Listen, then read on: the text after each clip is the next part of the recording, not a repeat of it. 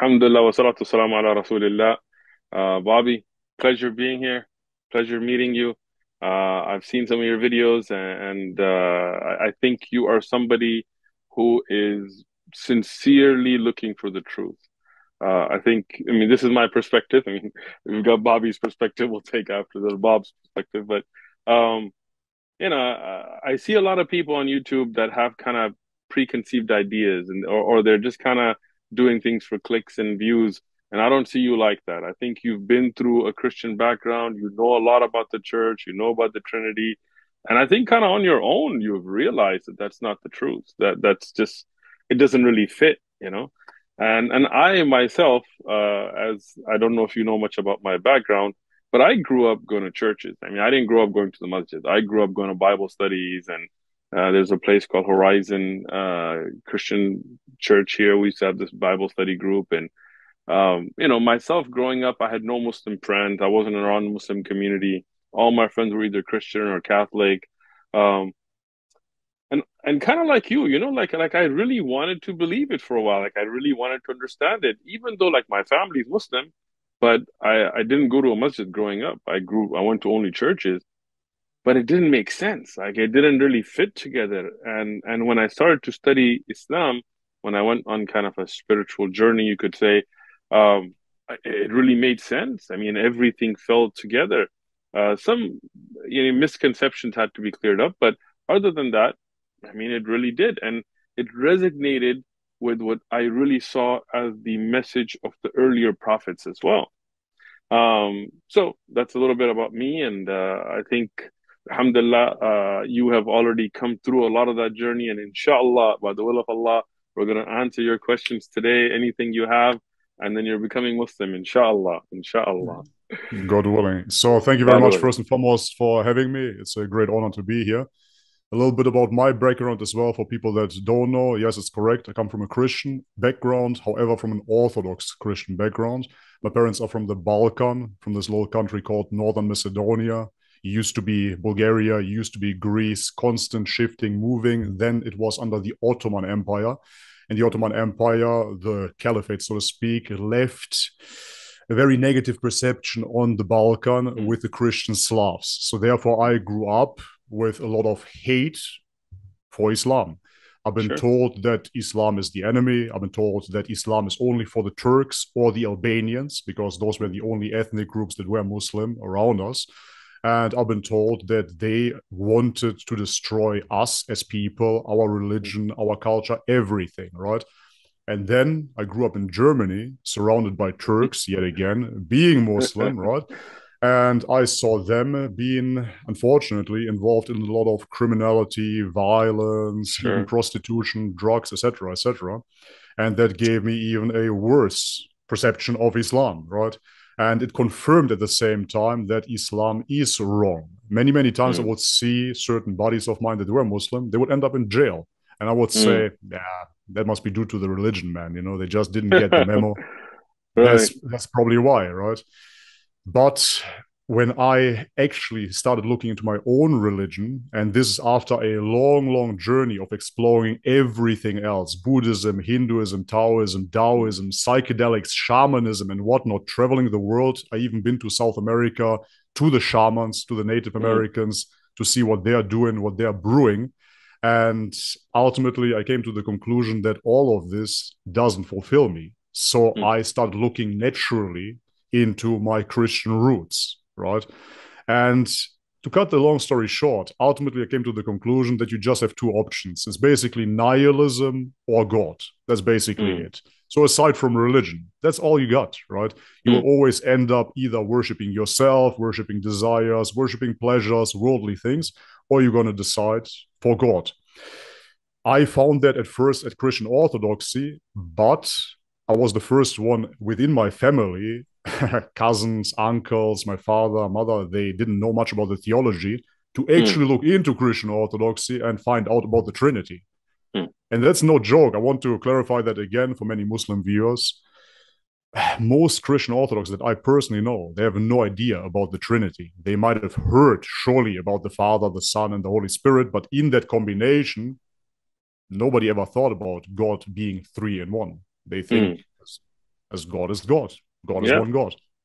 I was the first one to actually research that, and I really got shocked because I was expecting this to be some sort of Catholic theology, maybe Mm. Protestant theology, but not an Orthodox theology.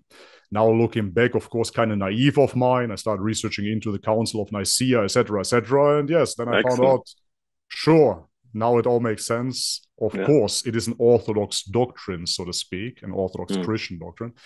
However, it didn't resonate with me at all. Zero, Mm. right? And I started having talks even with my father.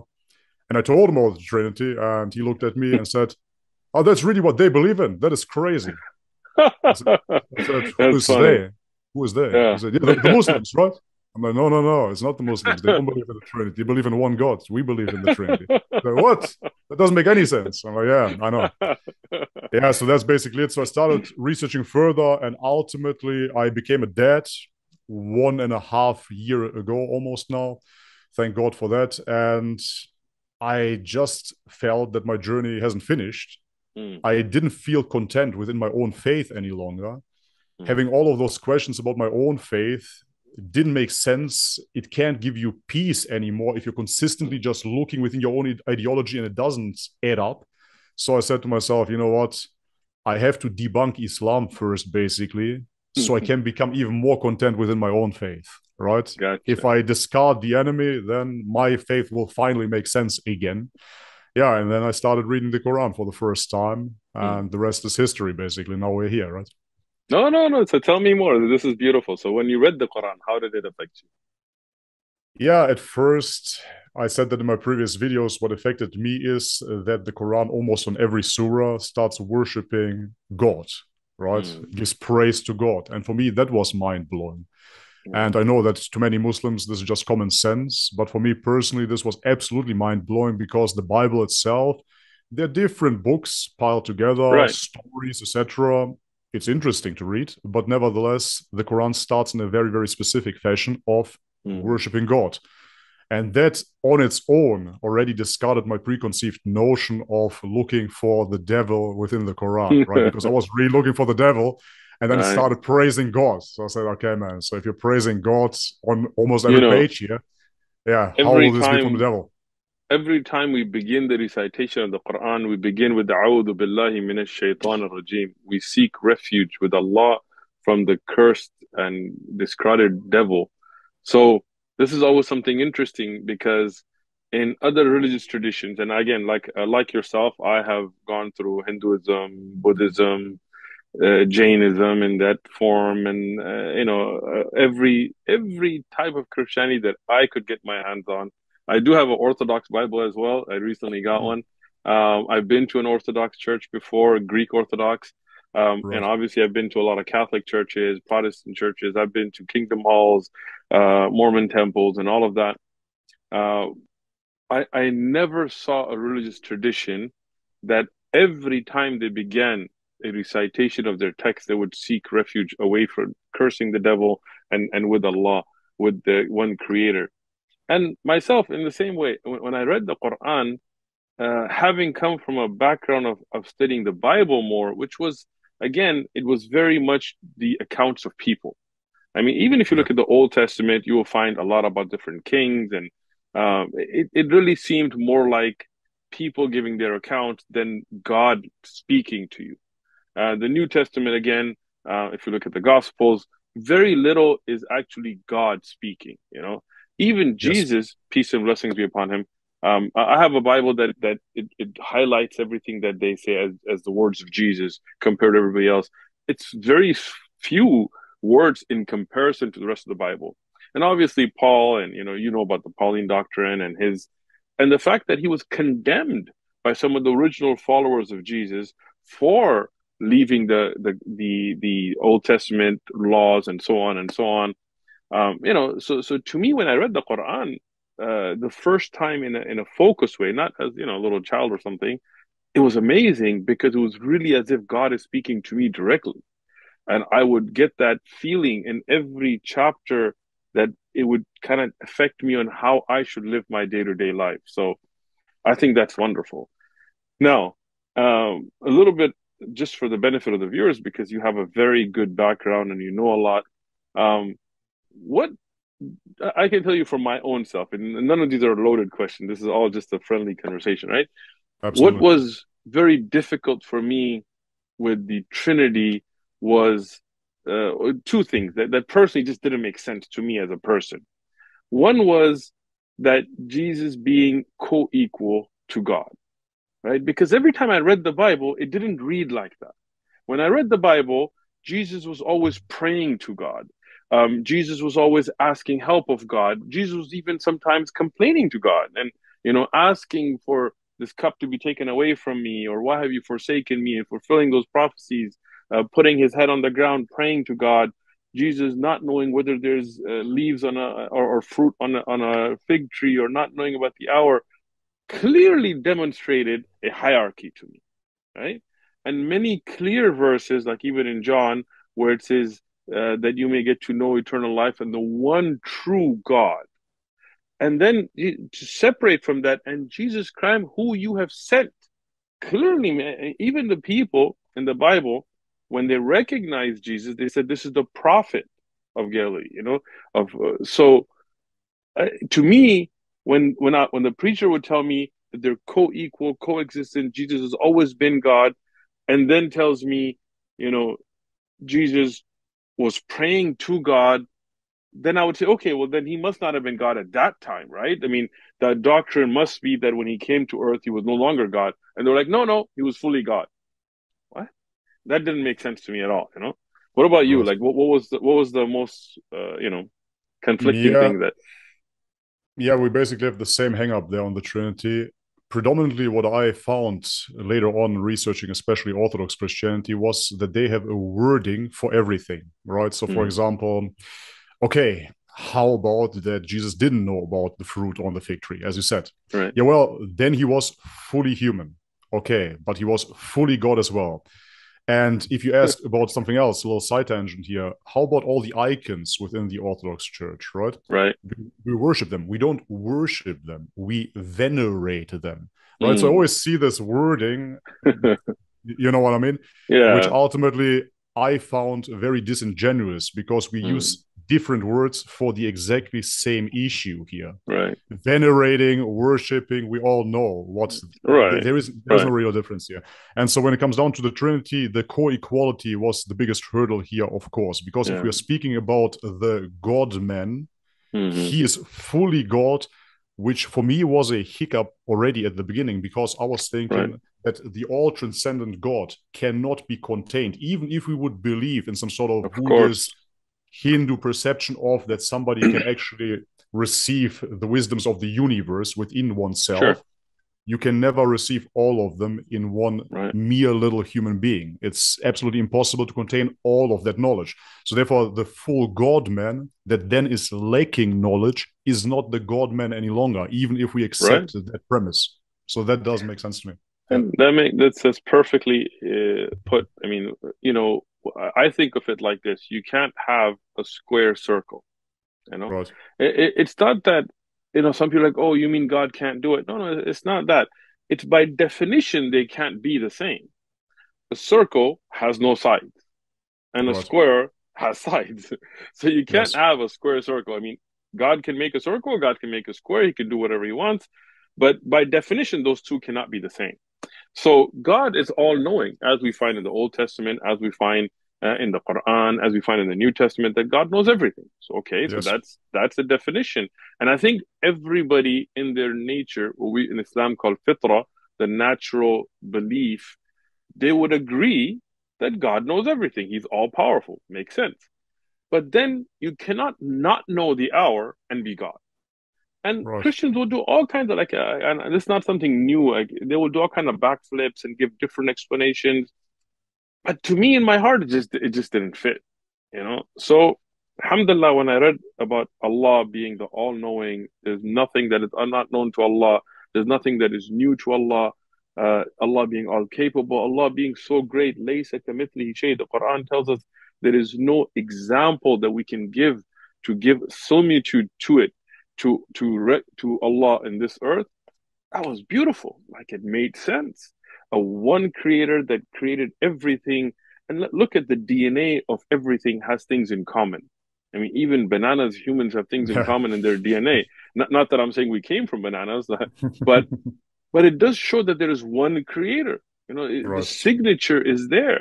So it made sense. If you looked at the earlier prophets, what was their message?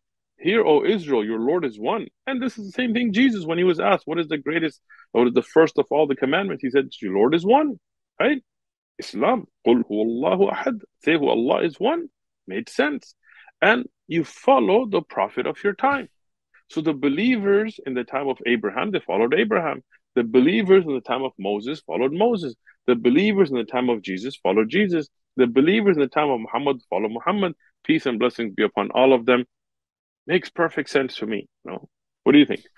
Yeah, what you said there with there is nothing new to God. That is very important as well, right? Because Mm. as Christians, we assume as well that God is perfect. However, when he takes on the form of Jesus, that must be new to God as well, right? So therefore, there is something Exactly. that God himself, no matter which part of the Trinity, if you believe in that, has to have a new experience, so to speak, in order to reach some sort of way of perfection, some sort of knowledge, even, right? Why would he Sure. have to make that experience as God if he is perfect from the beginning to the end? He has no beginning, he has no end. Where is this actually happening, right? And this will be discarded as well as a divine mystery, then.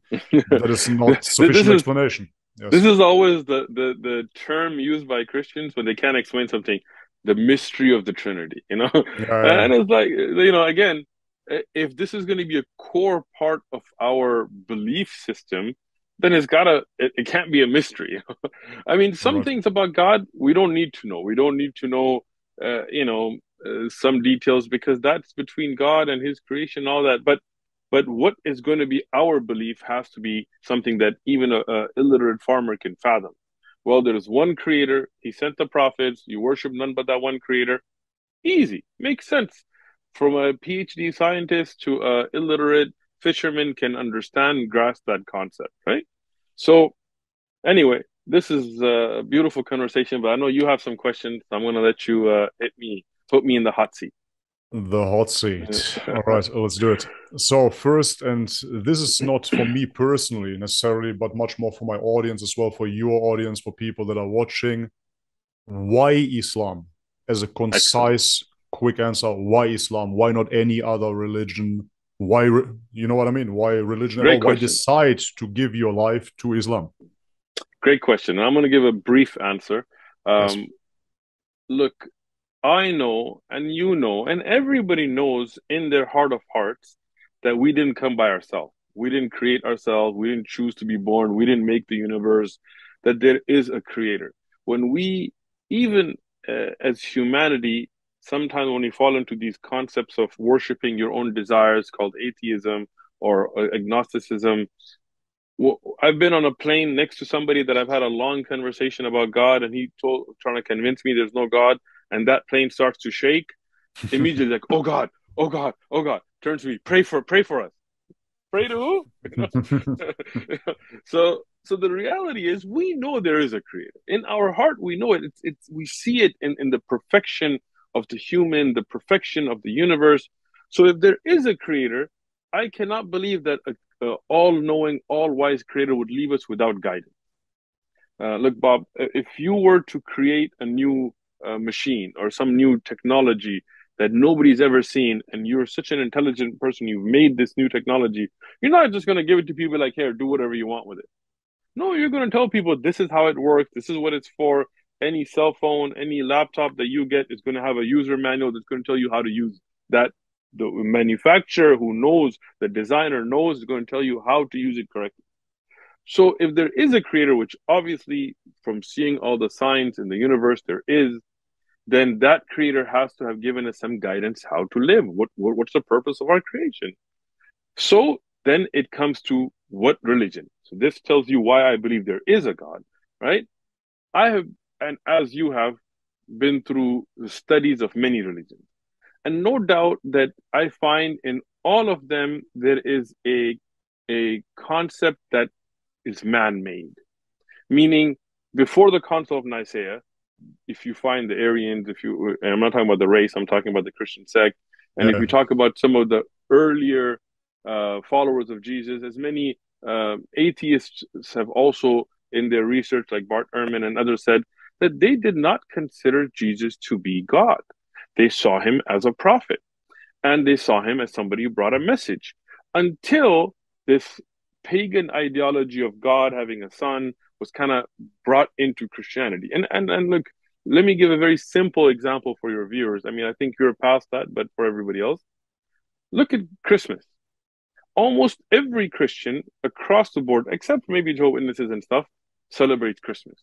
Every church decorates up Santa and gifts and reindeers, and throughout different parts of the world, I was in Malaysia, and I saw Christians in Malaysia celebrating Christmas. I was in the UAE, in the Arab country, and the United Arab Emirates, and I saw Christians celebrating Christmas in the United States, in the UK, everywhere. And anybody who takes 5, 10 minutes to research will know that Christmas has nothing to do with Jesus. Peace and blessings be upon Jesus. We love him. Christmas was a pagan Saturnalia festival that they brought into Christianity. They imported it in. And one of the earlier popes, and it's documented, when he did it, many of the church fathers rebelled. Even the purists who came to America were against Christianity, against the concept of Christmas. Yep. So if we look at that and how widely that has become accepted in the churches across denominations, it tells you that these man-made ideas have been put into Christianity. Same thing with Judaism. If you look at Judaism, and I have studied it in some depth, if you look at most very Orthodox practicing Jews today, their manner of dress has nothing to do with Moses or the Torah or David. It has to do with Europe. These are things that the hats, the big, the big furry hat. I don't know if you've seen one of those. Yeah, and the suits, right? Jews. I was always wondering why the suits, right? Yeah. Why the suits? I mean, that's not native dress to where Moses was or David. Peace and blessings be upon both of them. We love them as well. I asked a rabbi in Israel. I was in Al-Quds, Free Palestine, and there I asked I asked one of the rabbis, and I asked him, why do you wear this? And he told me, in Austria, there was a king that kind of mocked the Jews by making them wear foxtails, a tied up foxtail as an insult. Okay. And we kind of owned it. Like, we just took it and went with it. And the big furry hat that comes out, it looks like, they're usually black today. I was like, wait a minute. What does that have to do with the Torah? What does that do with the Talmud? What does that have to do with Moses or David or King Solomon? Peace and blessings be upon them. Nothing. So a lot of what we see, a lot of the practices of taking a live chicken and taking it over your head, and you can YouTube videos, it's not a joke. They take live chickens and things. It's not in the Torah. It's not the practice of Moses.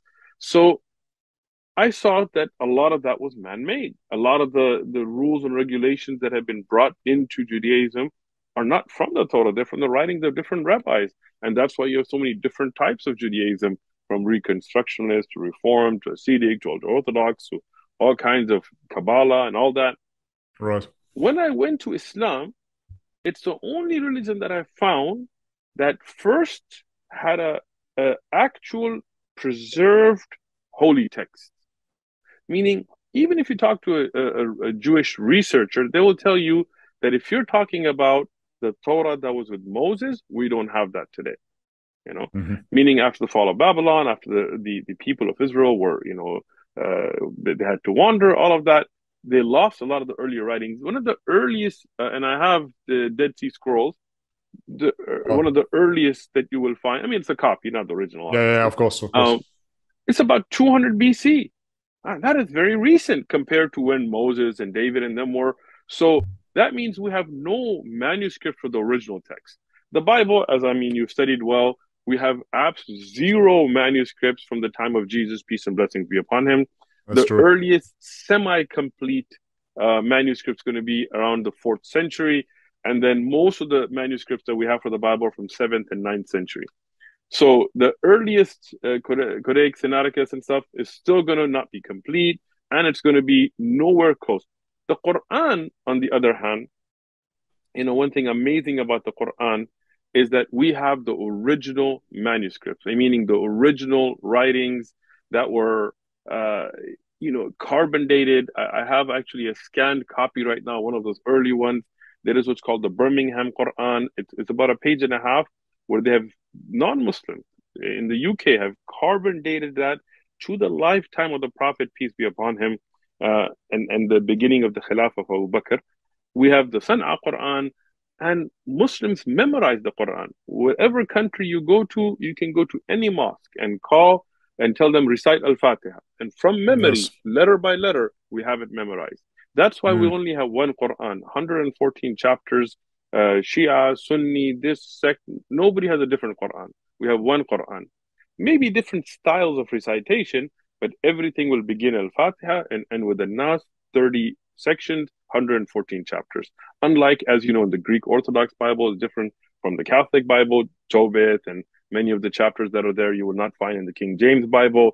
The New World Translation of the Jehovah's Witnesses has different verses than you do in NIV or KJV and all of that. Literal different chapters and verses, not a different style of recitation or different accent. No. So I found that this is there. And then the worships in Islam all go back to the original, meaning the way we pray 5 times a day, the Prophet prayed.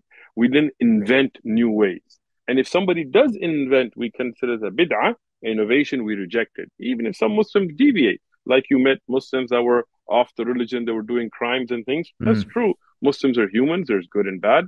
But the religion is preserved, and that's something beautiful. We have two celebrations, Eid al-Adha, Eid al-Fitr, both of them proven from the Quran itself, from the practice of the Prophet, peace be upon him. We don't have Christmas and Easter and all these things that were innovated. So when I saw that preserved religion, true, and it, in line with the message of all the prophets, to me, that's the only one that made sense. Yeah, that's a beautiful answer. What you said there about the Bible with the earliest manuscripts, that was one of the really, really big shockers to me personally when I found out that the New Testament was only in Greek. That's the only thing that Yeah, we could find. So I said, wow, that doesn't make any sense. But at the same time, it makes a lot of sense because I understood the Greek infused flavor within the Greek yes, Orthodox Church, right? And again, from the history on the Balkans, the Greeks, they came over to Macedonia, started building their Greek Orthodox churches. And it right, makes only sense, of course, that those manuscripts are written in Greek, definitely not right, written by the followers of Christ himself. And true. yeah, that leads to that type of religion, then, this cultural type of identity. Exactly. It brings a Yes. lot of Greek mythology and those pagan ideas into Christianity because it was left over from what they had already. And that's why Right. if you look at the language of Jesus, peace and blessings be upon him, which is Aramaic, you will never find, unless they translate backwards, original text in Aramaic. Even the Greek texts that we have are written by unknown authors. I have the Mm, MacArthur Study Bible, even though it's a very evangelical, Christian minded study Bible, even then it says, you know what, Hebrews, the author is anonymous.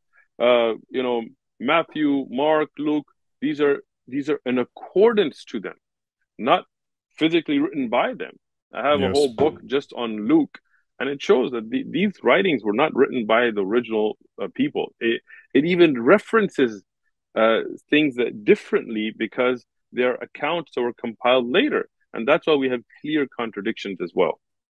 Unlike the Quran is from one source, from Allah to Jibril to the Prophet Muhammad, peace be upon him, written down by the companions, compiled the whole thing during the lifetime of the Prophet, peace be upon him.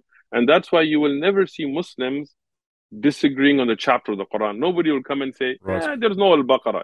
Of course, we have come to a conclusion here. I have a follow-up question because Hit me. you mentioned that God would send down a manual to us, right? It's a follow-up Some question to that guidance. that I Yeah. just some guidance. How about before the Quran? What Excellent. would have been the guidance? Excellent question.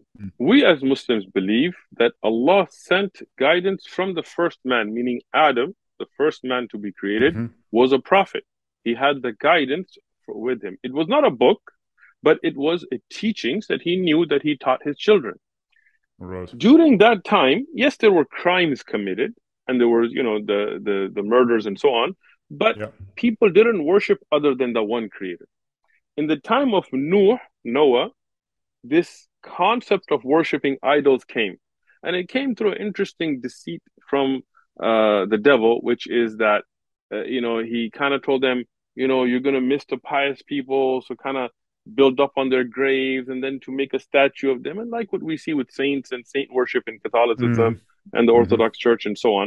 So uh, this is something that came in the time of Noah. So Noah was then sent as a messenger to the people. Allah Mm-hmm. revealed to him.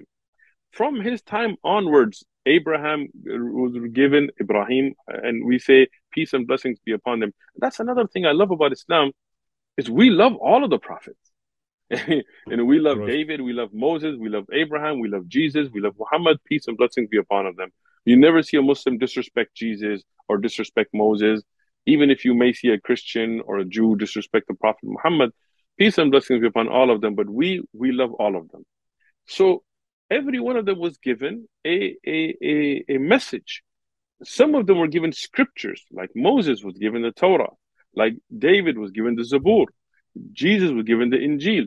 We today don't have those scriptures, right? They were given to them at that time, they ruled by them. But today, like when we look at the Bible today, the Old Testament or the New Testament, any biblical scholar will tell you that these were written by many different authors over a large period of time, kind of compiling what they could remember. Some parts of it may be from the true message. Christians definitely to a certain time would have had that true Injil with them. But around the 7th and 9th century, when we get most of the manuscripts, definitely a lot had changed. And that's why many gospels, like the Gospel of Barnabas, were at times put into the Bible and taken out. Tobit, for example, in the Catholic Bible, you will find it. You will not find it in the Christian KJV Bible, right? So the prophets were all given messages. The last of those is the Quran, but it's not the Yeah. first. There were others that were revealed before him. Right. That's a beautiful answer. Makes a lot of sense. Okay, so that is the explanation for why Islam. Now, I would really love to understand your understanding about God within Islam. I think that's the most important thing. Excellent, I know about Tawheed. I know about the monotheism.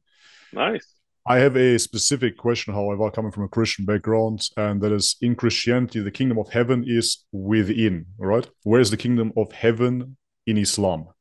excellent Is there, question. is there I want a little follow up here. Is there Go ahead. an internal aspect to Islam?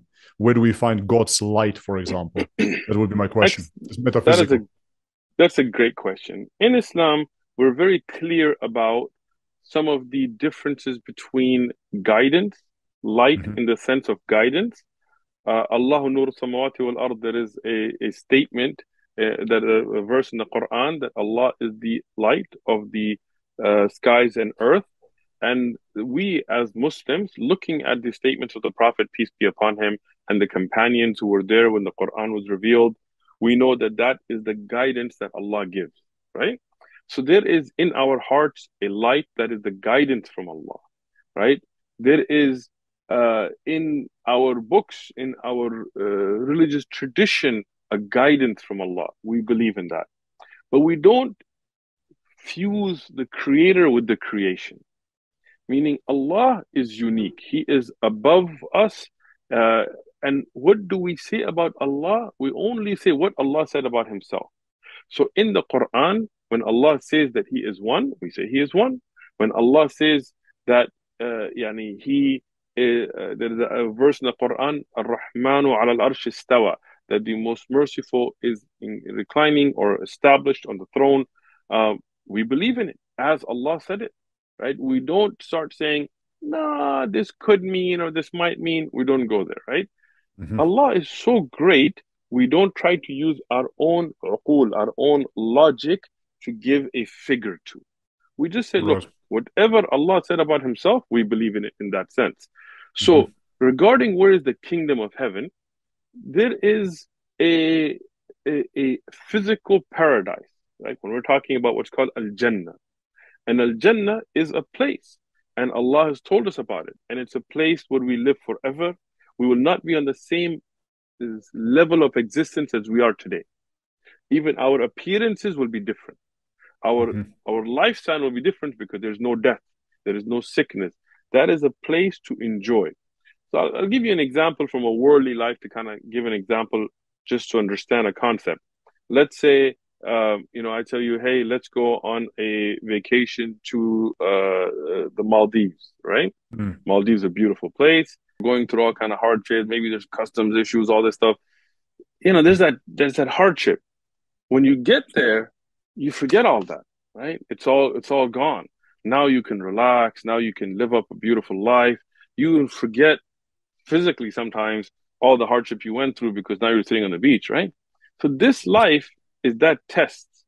No matter how rich you are, no matter how powerful you are, no matter how popular you are, how handsome you are, you're always going to have beautiful uh, woman or a handsome husband or whatever.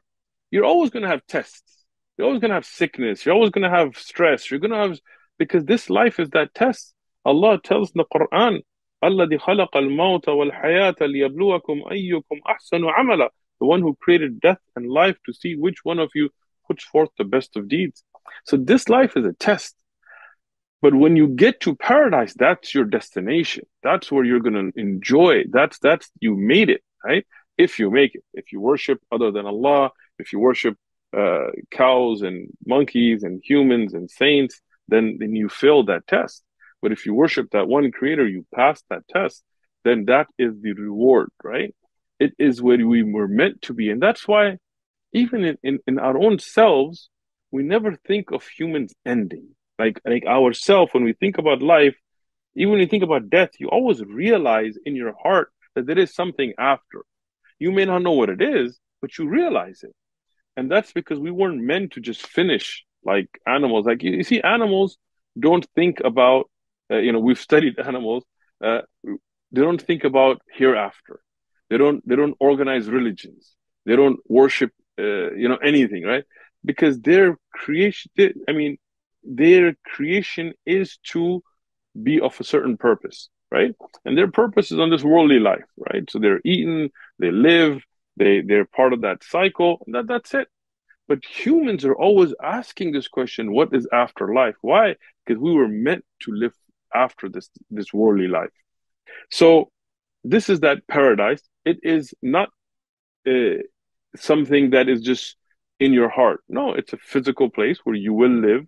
You will see Allah in paradise. There's a part of the belief of the Muslim that in this worldly life we cannot see God. It's too great, right? We are limited and He's unlimited. But in that hereafter, we will see our Creator. We will see Allah, and we will meet other people who had died. If they also were in paradise, and we'll meet family members and friends, and you will sit and you will enjoy an everlasting, beautiful life. So that is paradise. A part of the light of Allah in the sense of guidance is with us.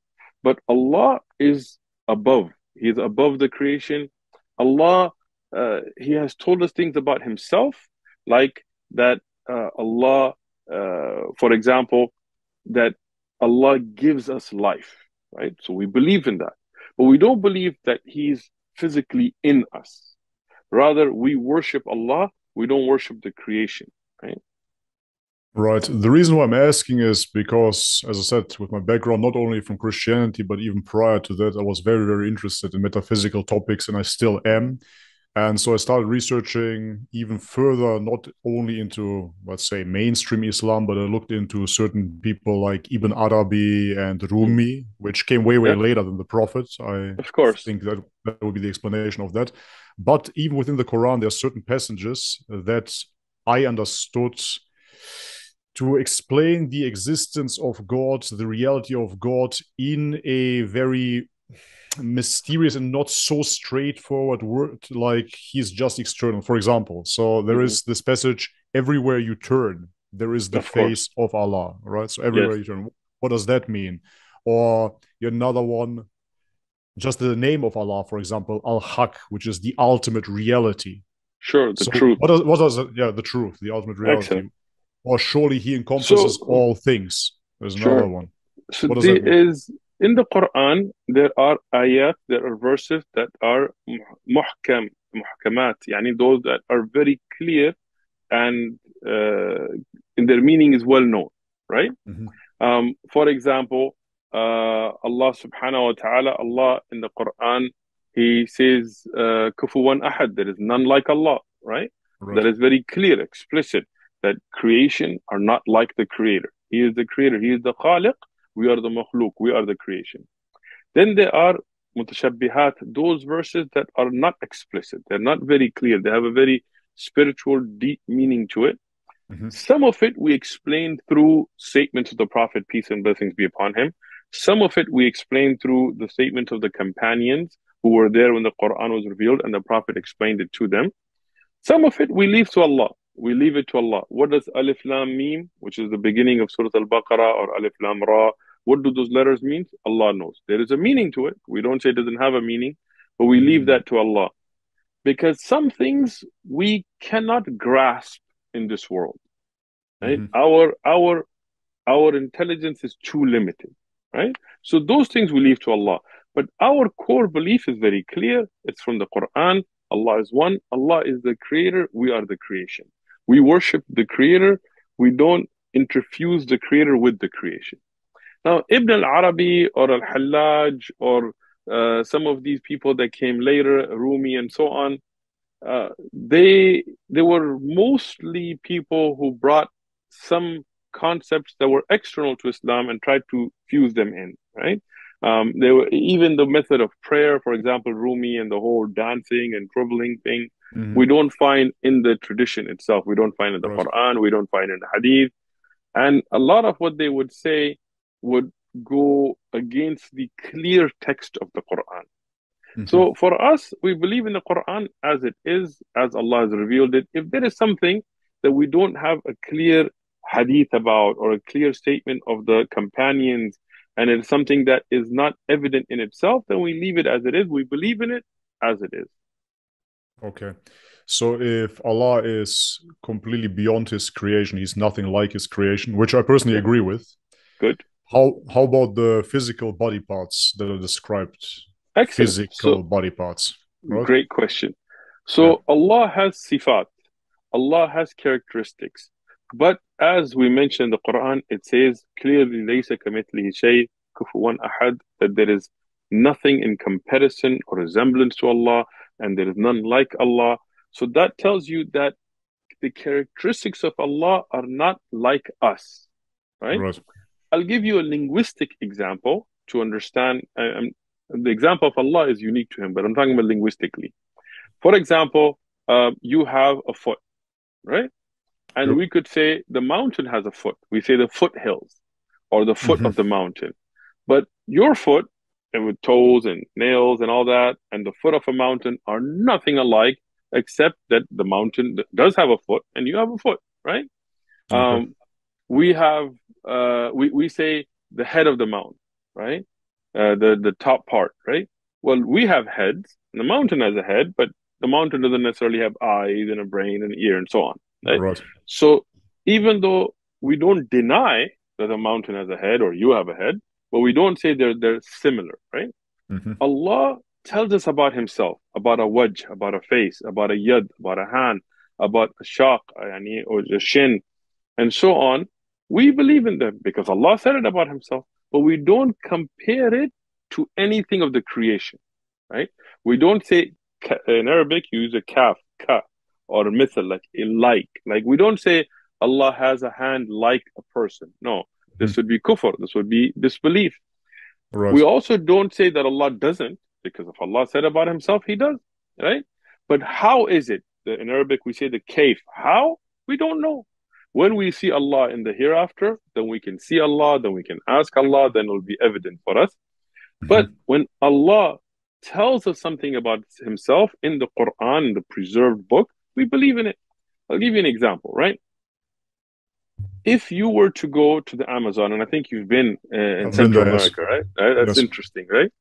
And you go to some of the remote tribes, and even in the Amazon now, it's very hard to find the really remote tribes. There Mm. is an island in India, off the coast of India as well, where technology has not gone. People are not allowed to visit.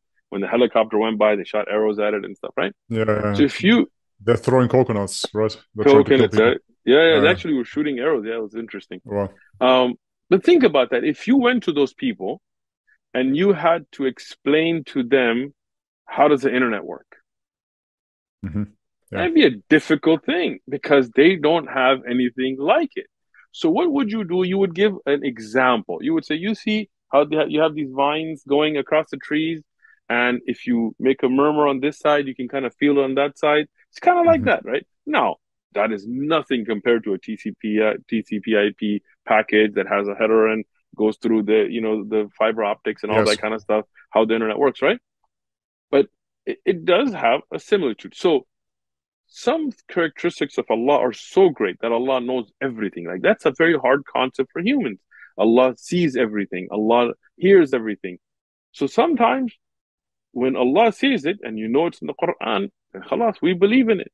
How exactly we can ask Allah on the day of judgment. But the things that have to do with your core belief, what do you have to believe? There is one creator. I think it's very simple. Everybody gets it. That creator sent messengers. We believe in those messengers. They brought a good message. They told people, don't worship idols, don't worship things. Perfect. Now, if we start getting into, well, does that creator have regrets?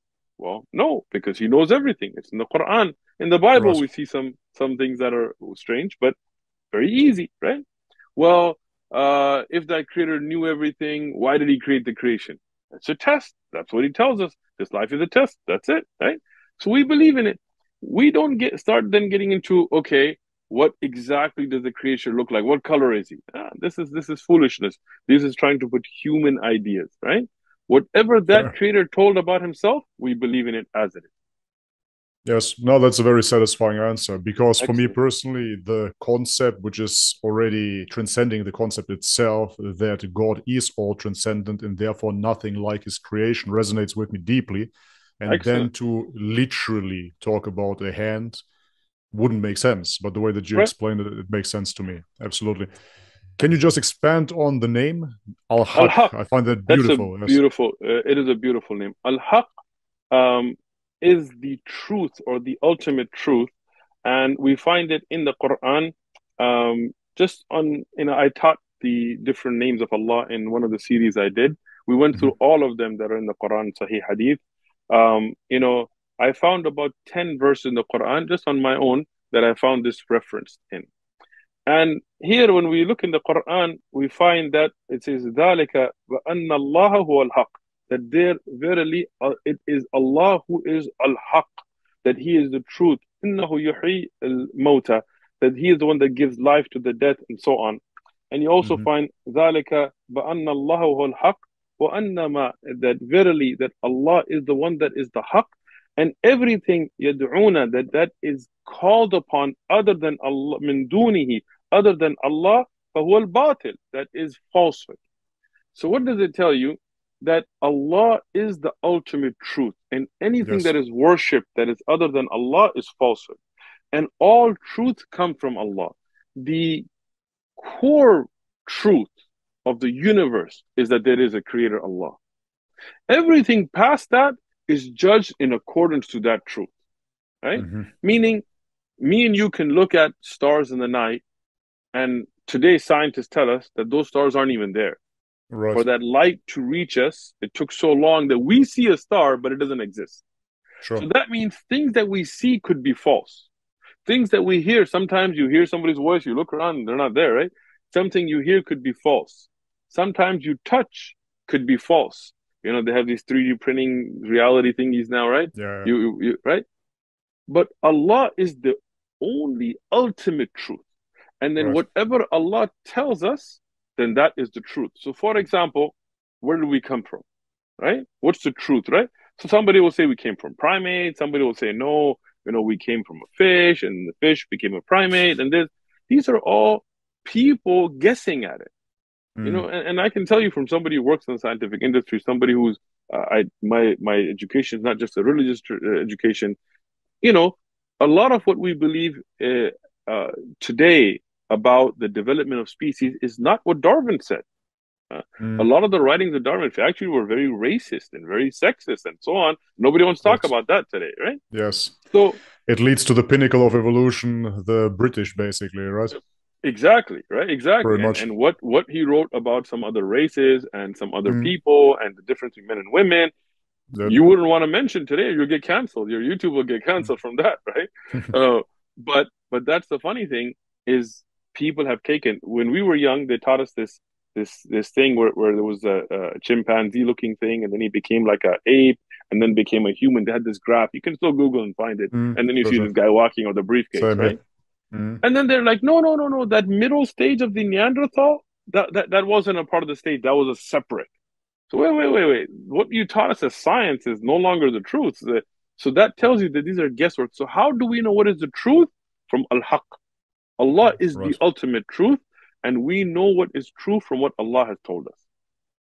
That totally resonates with me. I see it in the way that if you have a temporary being like us, at least in this existence, so therefore this cannot be absolutely true if you have a God that is eternal, right? So therefore only the eternity in comparison to temporarily states can be eternally true, and therefore the wording al-haq makes so much sense to me. Excellent. That's beautiful, man. Yes. That's it, man. You're ready for that Islam, man. I can feel it. No, wait. We have some questions left here. So Okay, no problem. let's get into the Quran and the Excellent. laws. That's how I Perfect. title it. How do you see this verse of the Quran? Hmm. Those who believe in the Quran and those who follow the Jewish scriptures and the Christians and the Sabaeans, only any who believe in Allah and the last day and work righteousness shall have their reward with their Lord. On them shall be no fear, nor shall they grieve. What does that Excellent. mean for Jews, for Christians? If they say, I believe in one God, I Perfect. believe in our scriptures, I'm living a righteous life, what happens to those people? That's a great question. Um, as myself, I like to give actual references, not just give answers kind of on the top of my head. Please. This library is not a green screen. These are actual books that I actually read. CGI. It's not CGI, yeah.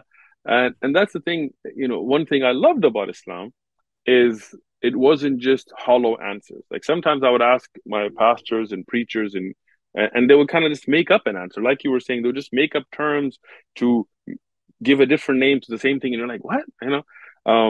But in Islam, we always go back to the original text.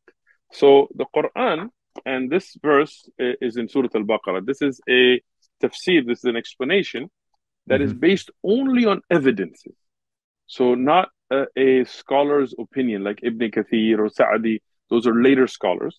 This is Mm-hmm. a work that has been done to compile actual narrations, meaning from the Prophet, peace be upon him himself, or the companions that were around the Prophet that learned the Quran from them. So regarding this ayah, Inna alladhina Just amanu. 1 second.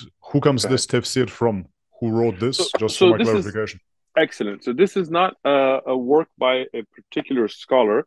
Mm-hmm. A entire team of scholars, they came together. It's called Mawsu'a Tafsir Ma'thur, which does it Okay. mean that they have collected a all of the earlier books of tafsir like At-Tabari, which we have. You can't see it it's kind of higher Mm-hmm. up here. At-Tabari and Ibn Kathir and all of them when they have actual narration, like not a scholar's opinion, but Mm-hmm. when the Prophet, peace be upon him, explained the verse himself in a hadith, or the companions like Ibn Abbas or Ibn Mas'ud or Salman al-Farisi, they explained a verse themselves, then they collected all of them, checked the authenticity. And this is what I love about Islam, is Okay. checking the chains of narrations. So when they did that, they compiled it into one set, which is 24 volumes, right? Mm-hmm. So this is just one volume from it, and this is the third volume or thani, sorry, second volume, and this is regarding Surah Al-Baqarah, and this is the 62nd verse about those who believe and are in guidance from the Nasara, from the Christians, and the Mm-hmm. Sabians, right? Man amanu billahi, they believe in Allah, and Yawm al-Akhir, and the Day of Judgment, wa amilu salihah, and they do good deeds. فلهم for them ajruhum, they have their reward in the Rabbihim with their Lord. Mm-hmm. لا خوف, there is no fear عليهم, upon them. ولا هم يحزنون, and they will not be people of regret or misery or sorrow, right? Right. So and again, this is just a rough translation I'm giving. I don't have English in front of me. Uh, Regarding this verse, there are clear statements from, for example, Abdullah ibn Abbas. Abdullah ibn Abbas was a very close companion of the Prophet, peace and blessings be upon him. It's his cousin, Abbas is his uncle, and he was very young when he became a Muslim, and he memorized the entire Quran and went over the meanings of the entire Quran.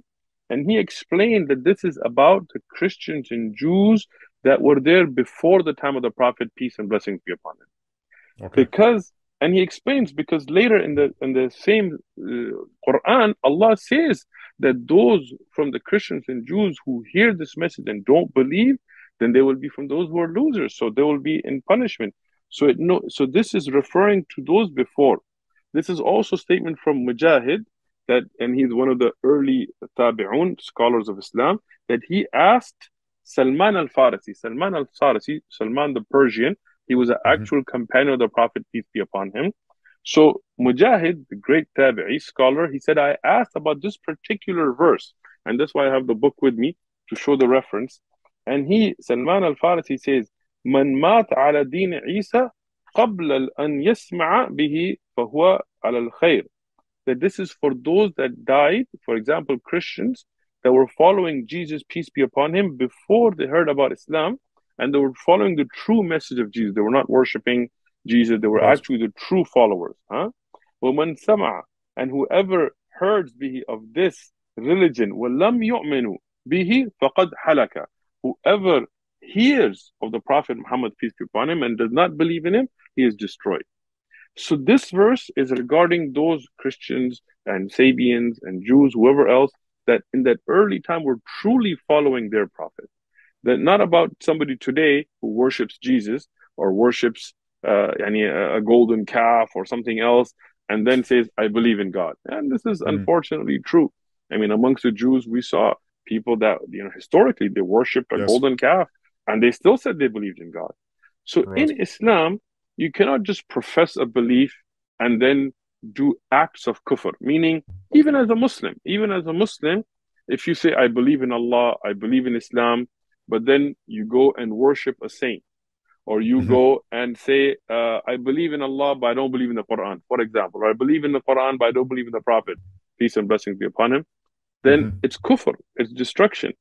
We as people, look, you and me, we realize there is a creator. And like you've been saying, we realize that creator has sent us a message that resonates with us, that makes sense. It's a very core belief that was it's simple. Once we have that, then it is upon us to know what our creator wants from us and do that, right? To the best of, and again, all Right. of us have shortcomings, right? I have sins, I have shortcomings. If there's no human on the face of the earth today that can say, I have no sin. If they are, they're lying, and that's a sin in itself, right?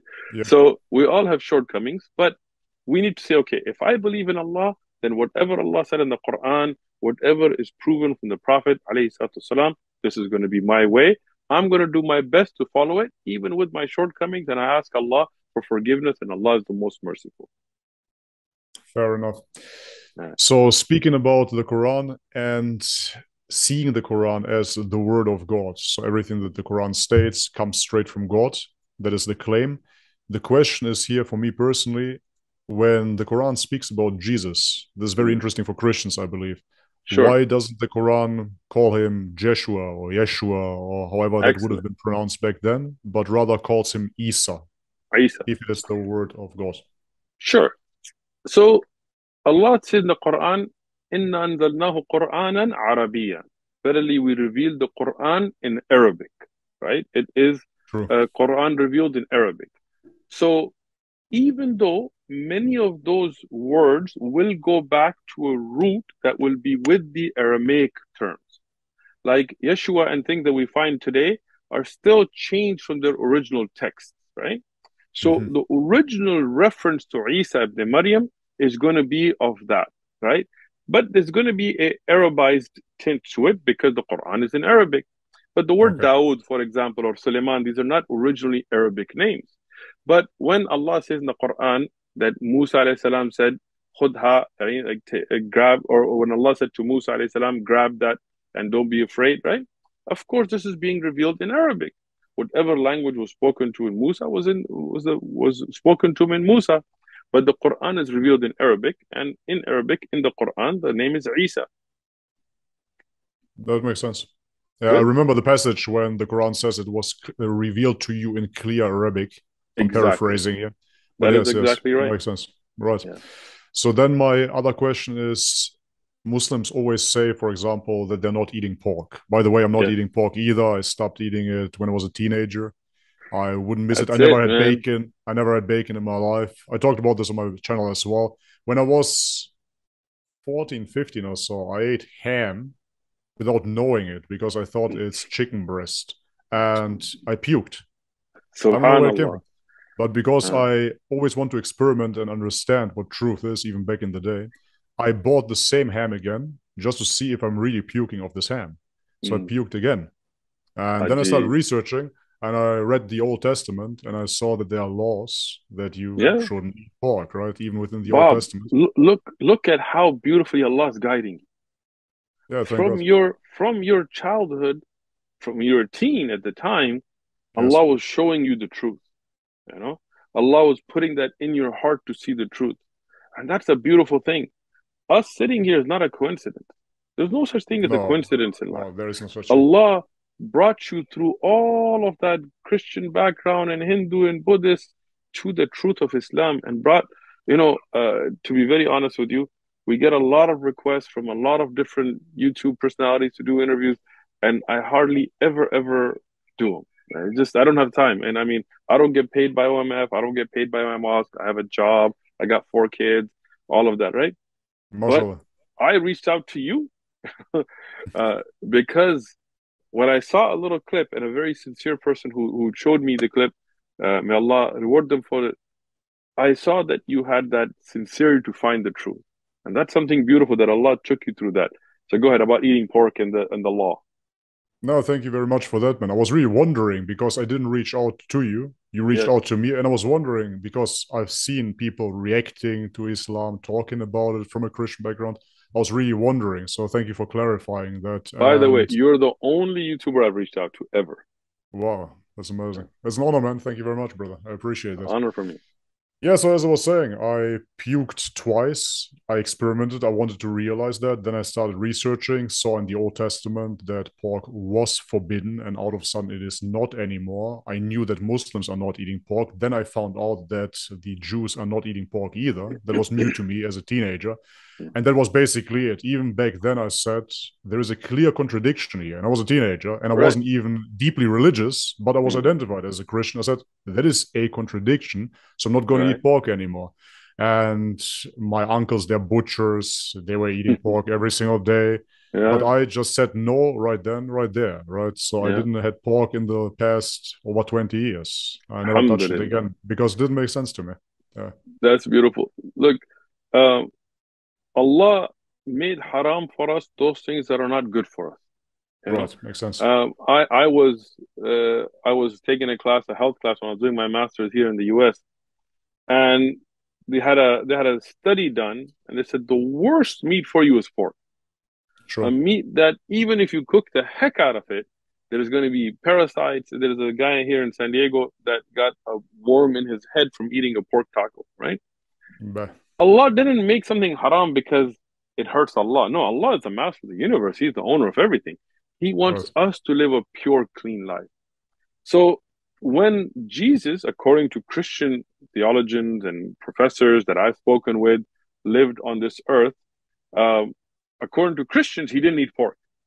You know, Right. it was Paul that was like, yeah, because he knew, Come on now. come on, right, exactly. Yeah, circumcision. Your Romans don't like to be circumcised, so forget that. uh, So, so you see how the Christian faith was manipulated and changed and perverted to fit a Roman or a European mindset to gain yeah, followers.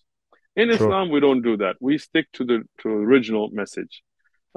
Now, One there are second. many. That is Go ahead. actually, sorry, that is actually very powerful because to this very day, you will see Christian, quote unquote, nationalists that will identify with Christianity because it is also European and Islam is Right. also foreign to Europe, not realizing that they stem, of course, from the same place. But yes, Of there are a course. lot of adaptations made to please the Europeans and to make it comfortable for them and to Right. appear as a, quote unquote, European white religion. Right. And the Yes, thing with yes. Islam is not an Arab religion. I'm not Arab, right? I Mm-hmm. learned Arabic because I wanted to read the Quran in its original language, but less than 14% of the Muslim world is Arab. And Wow. even those, most are not originally Arab, like Morocco, Algeria, Northern Africa, they're not originally Arab. Mm-hmm. They speak Arabic today, but they're not original Arabs. True. Most Muslims, the biggest Muslim populations today are going to be in Southeast Asia, Indonesia, Malaysia, these areas. And then you're going to have the India, Pakistan area. So really, nationalism should have nothing to do with your belief set.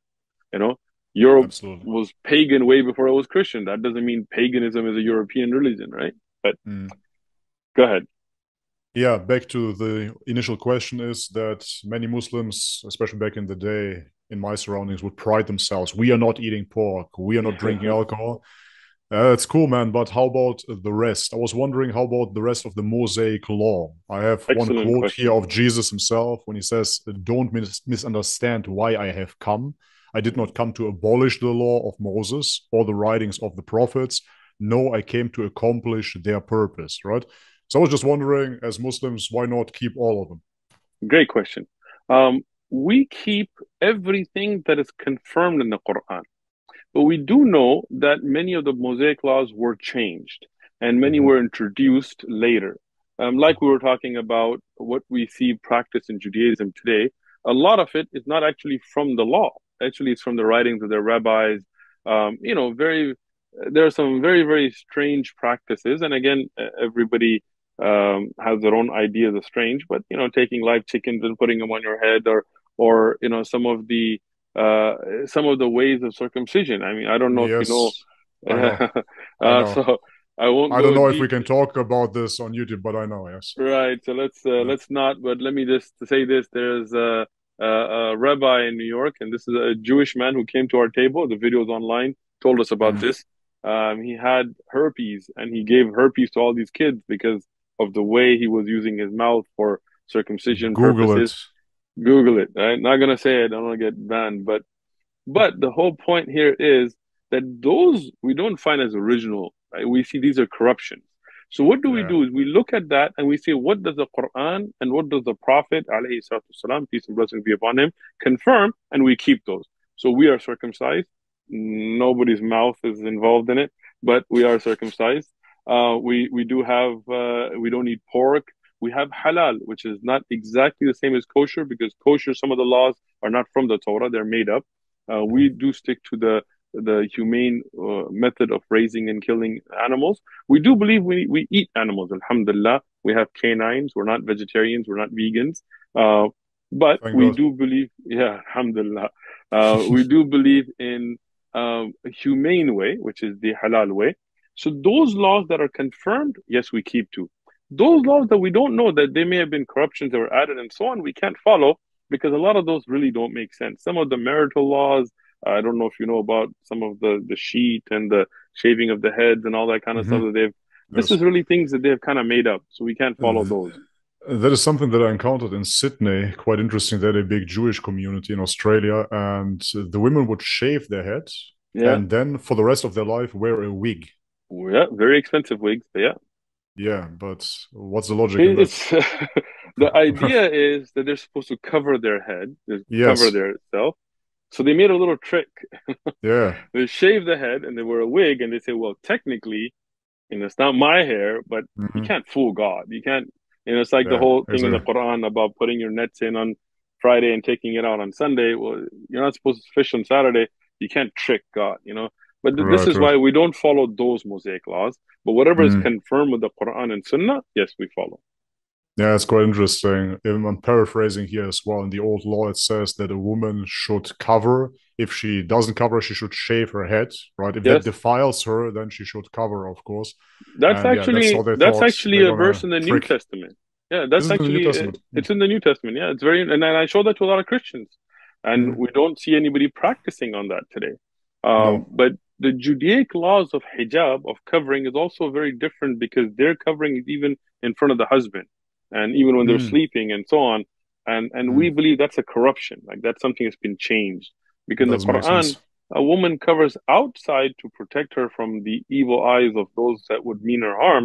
But with her Hmm. husband, that's your husband. I mean, do whatever you like. That's what the marriage is for, right? Yeah, yeah, yeah, right. So yeah, so That is very, very interesting, man. I didn't know about the covering in front of the husbands. That's very yeah, strange. yeah, yeah. I had a PowerPoint that had I listed all the rabbis' writings on this and stuff. And again, these are the corruptions of the original laws of Moses. Peace and You blessings be mentioned upon you mentioned halal slaughter there. For people that don't know, shame on me, but I was a vegan myself. I him. experimented with that as well for quite some years. Yes, it failed miserably, and I talk about that extensively on my YouTube channel as well. I Nice. was a vegan for 4 years straight, wrecked my health completely, and I did it Mm. right because I'm a fitness trainer as well, certified, etc. So I Nice. tracked my nutrients, and I really wanted to make it work, right? Protein, calories, everything. And then in the end, destroyed pretty much everything in my body: teeth, Mm. digestion, depressed, etc., etc. Quitting veganism actually led me to God because I realized I Allahu was Akbar. I was looking into the science, and the science was pointing towards a plant based diet. But within the old scriptures, it says we shall eat meat, right? Yeah, So I said, wow, apparently science is not the ultimate truth after all here. And it didn't work, even though I did it right. Anyways, yeah. my question would be about halal slaughter. I've seen a bit about it, but how is it practiced? Is it truly humane for the animal? Maybe that's interesting for vegetarians that are looking Sure. into eating meat again. I mean, the thing, if any of the viewers here are vegans or vegetarians, look, let's just be honest, right? We have canines. These would not be there if we as humans were not meant to eat meat. If the creator, the designer, even if you don't want to believe in God, even if you want to go by nature, um, Mm, cows don't have canines, right? that's right. Lions do, right? What do lions eat? Meat. So yes, we have the back teeth that we can chew vegetables and rice and wheat, no problem with that. But we also have canines. That's just the natural designs of humans. And there are nutrients, as you have mentioned and you've experimented and seen, that you just can't get without meat. And it's just true. And you will find all kinds of unnatural ways of trying to get proteins in Mm. trying to live a natural life. Like, it just doesn't make sense, right? There Um, is no vitamin A, no vitamin B12, no vitamin D3, B12, no DHA, EPA, no K2. There is nothing on those sorts. Of course, no cholesterol, carnosine, carnitine, right? none of it in plants. So you have to supplement your diet every single day, and there is no study done on a long-term effect of Right. supplementation either. So it's out of the And window. and look, from a humane perspective, when they say I don't want to kill an animal, look, go out and look in nature. There is Yes. a system. Are you going to stop lions from killing animals then? Are you going to stop coyotes from killing animals? Like, this is not something that's up to us to make. God made the system. It works. Use the system as it is. Now, um, regarding halal, I'm going to be very blunt, right? Sure. When you slaughter an animal and you kill an animal, it's not. It's never going to be where it's just like flowers and clouds and things, right? Butterflies. Yeah. I mean, even if you cut a plant, when you mow grass, the smell is actually a scream or a call for help that the grass sends out. Like Mm, animals have, plants have feelings. This is something that many scientists have proven now, right? So the point being, in the end, yes, there is a somewhat um, unpleasant thing you're going to have to go through, right? But the system in the West, where they electrocute them, or they shoot them in the head with nail guns, or they, bam them with metal doors. And there's a documentary called Food Inc., where they show this horrible conditions that they keep animals in. That's mm. torture. That's inhumane. That is against Islam. It's against, I think, anybody whose fitrah, whose natural state would understand. In Islam, we are told to raise the animals in a way that is befitting, meaning the Prophet, peace be upon him, when he saw even an animal overburdened, he got upset. He told them, you can't overburden an animal. When he saw people riding an animal that wasn't meant to be ridden, he told them, this is not for that. You can't Mm-hmm. misuse animals. You can't just pump them full of hormones and, never let them walk like the chickens that, their feet cracked because they were pumped. This is against Yep. Islam. In Islam, we want to give them a humane life. And at the time of death, the Prophet, peace be upon him, this is why I love Islam, because everything goes back to evidences.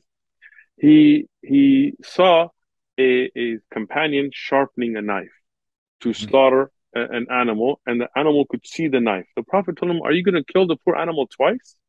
Meaning, don't Mm-hmm. let him even see the blade. He told him, sharpen the blade so it's quick, painless, and it's done where the animal doesn't know it's going to go into that state, meaning you don't let Mm-hmm. the animal know. So, out of the ways of slaughter, it is the most humane. And I have slaughtered animals myself, and I can tell you in a few minutes it's done. And I have gone to slaughterhouses in the West where I have seen the hours that animal goes through agony being shot in the head with a nail. So in Islam, yes, we are meant to eat meat for humans. We do it in the most humane way possible, in a way that the animal lives a good life, a life where it's free range, where it can walk around, where it can enjoy its life. And then at a time, where it's slaughtered, it doesn't even know it's going to be slaughtered. So it Mm-hmm. doesn't have that agony reaching up to it. The slaughtering is fast, it's done, the blood gushes out, it doesn't feel the pain.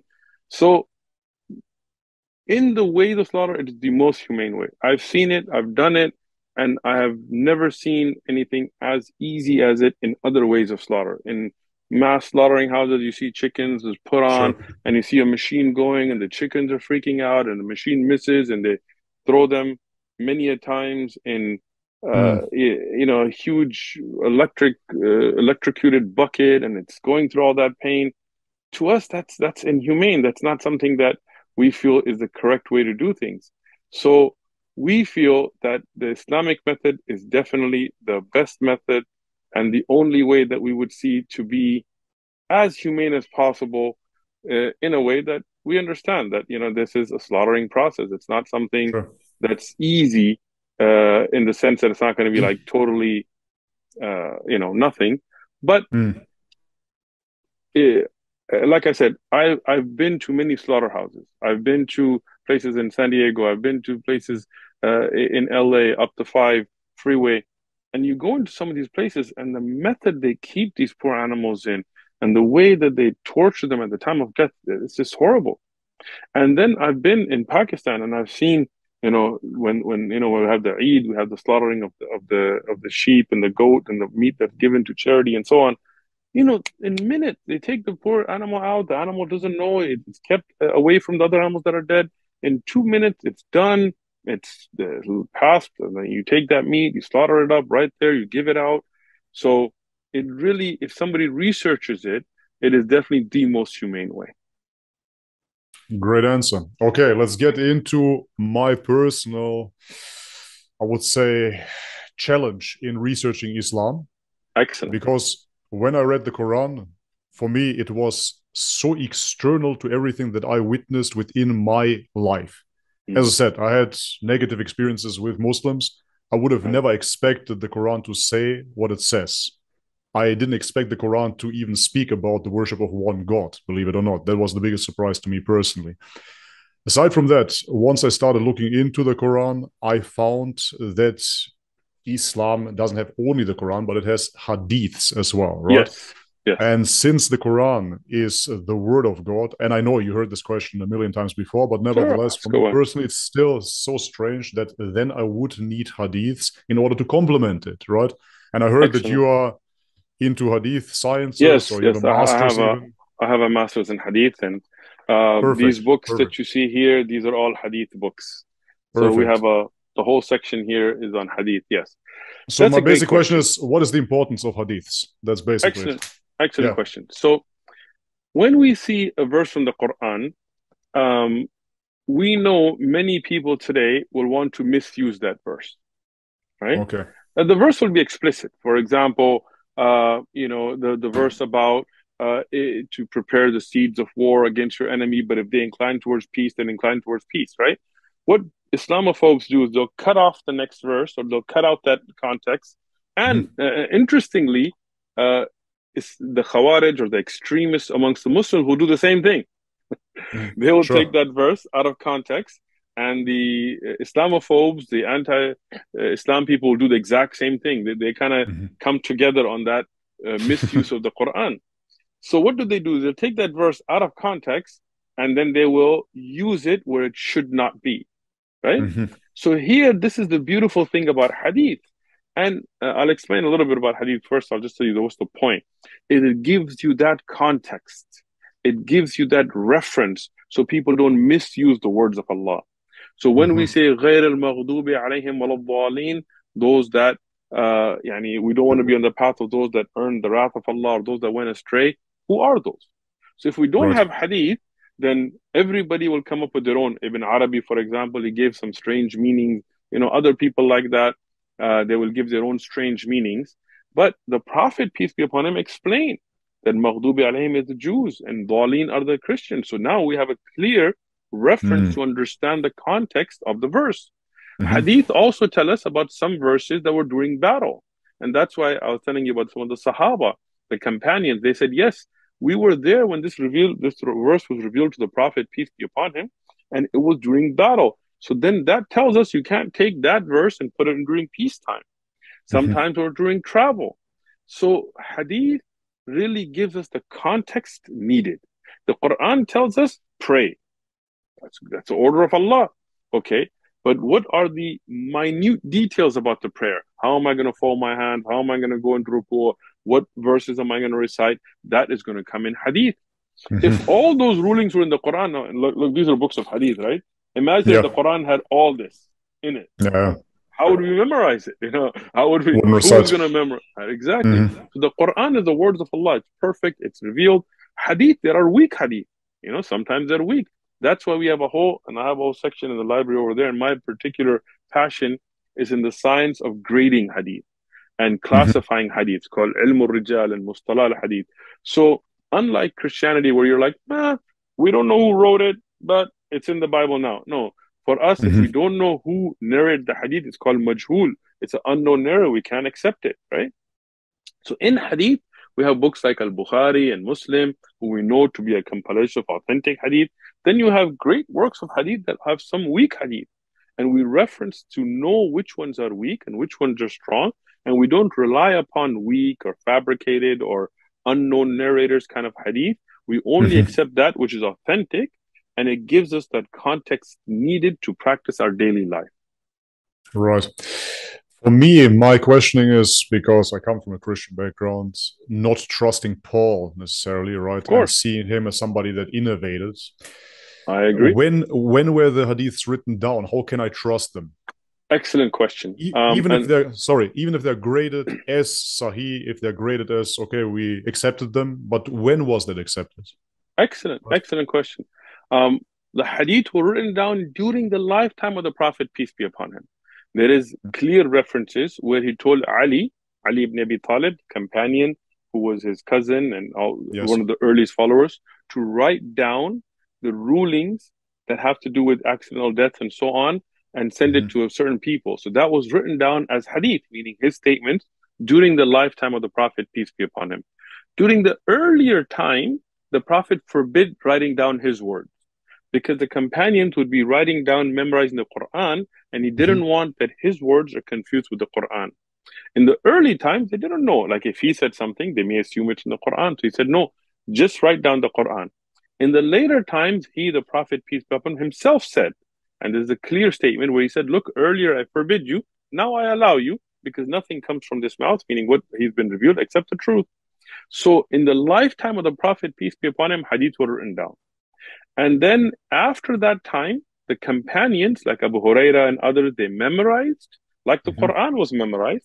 They realized when the Prophet used the Quran in prayer and told them that this is the Quran. So they had, by the consensus of the companions, 114 chapters, 30 juz of the Quran. So the other statements of Prophet, they also memorized and they wrote down, and they had suhuf, they had these scrolls that some of these students of the first generation. This is talking about Sahaba. They had written down. Now, during the very early time, there is a book, and I have it here. This is called the Muwatta of Imam Malik.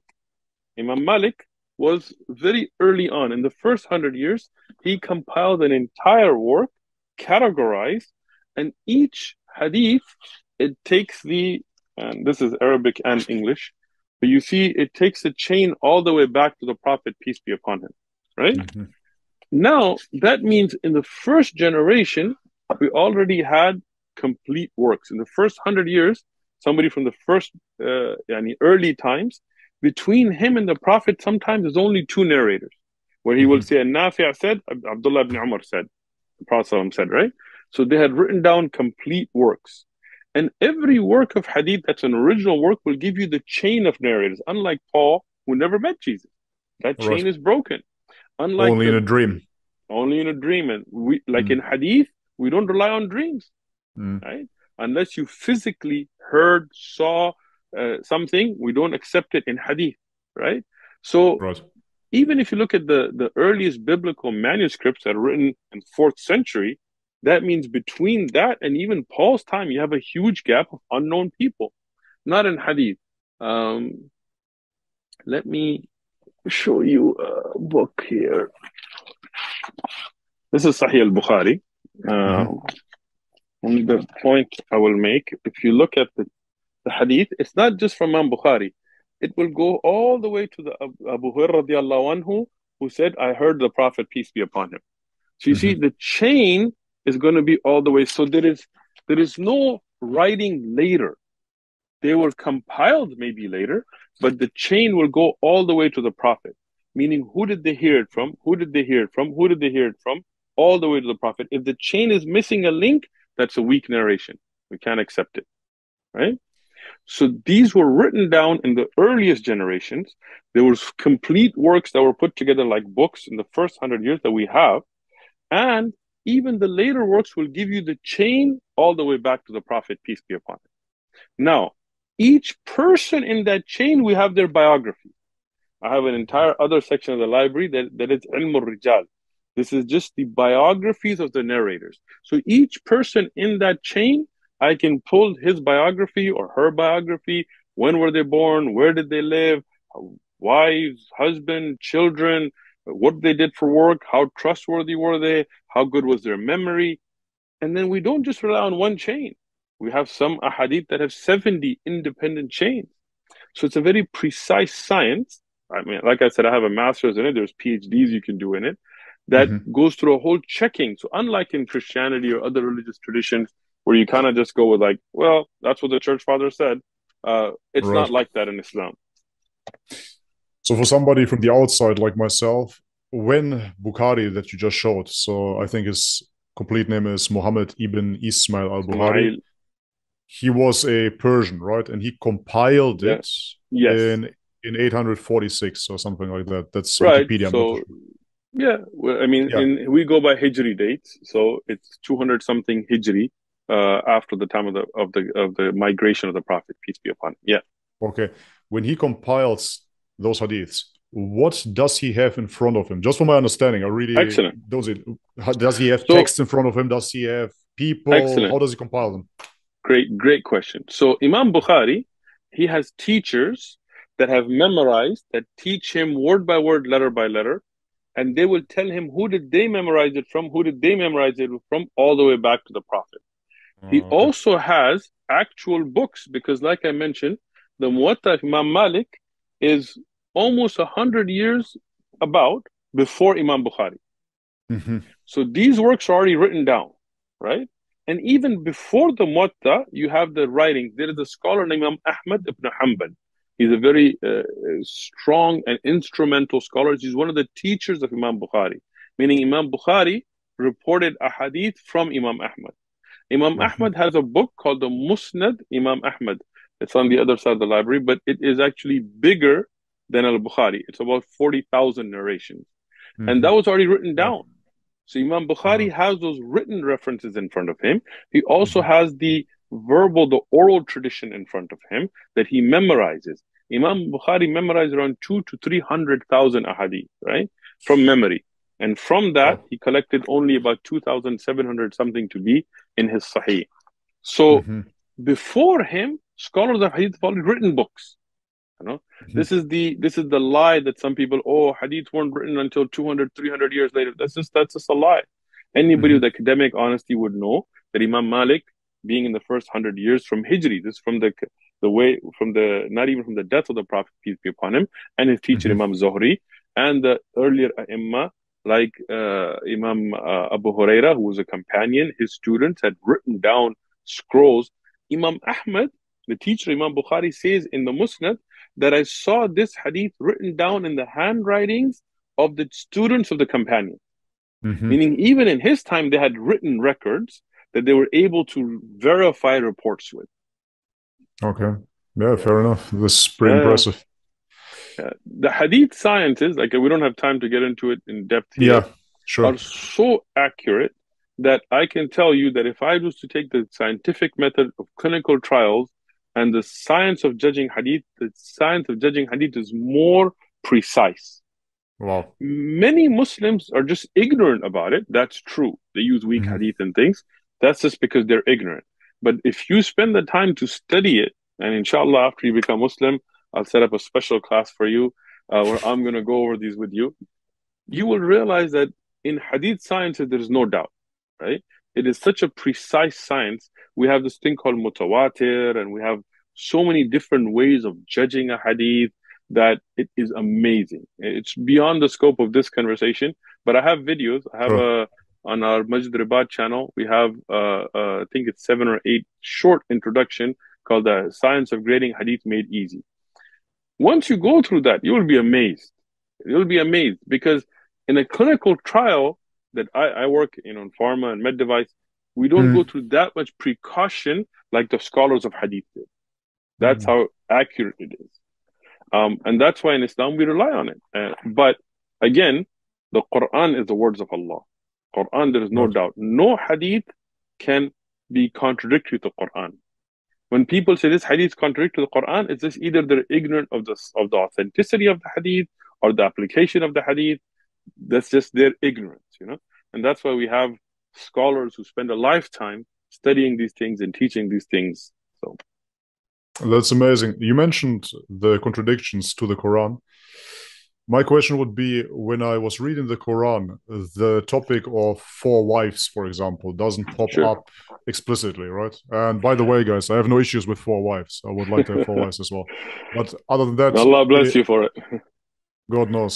It's a lot Uh, of work as well, though. it Anyways, is. the way that I understood it is in the Quran, and correct me again if I'm wrong here, that There is a the verse Quran in the speaks about Quran. orphans, right? Like when No, somebody has to but take but care of there is a verse. He orphans. says to Mhm. marry two, three, or four. But if you cannot, then one.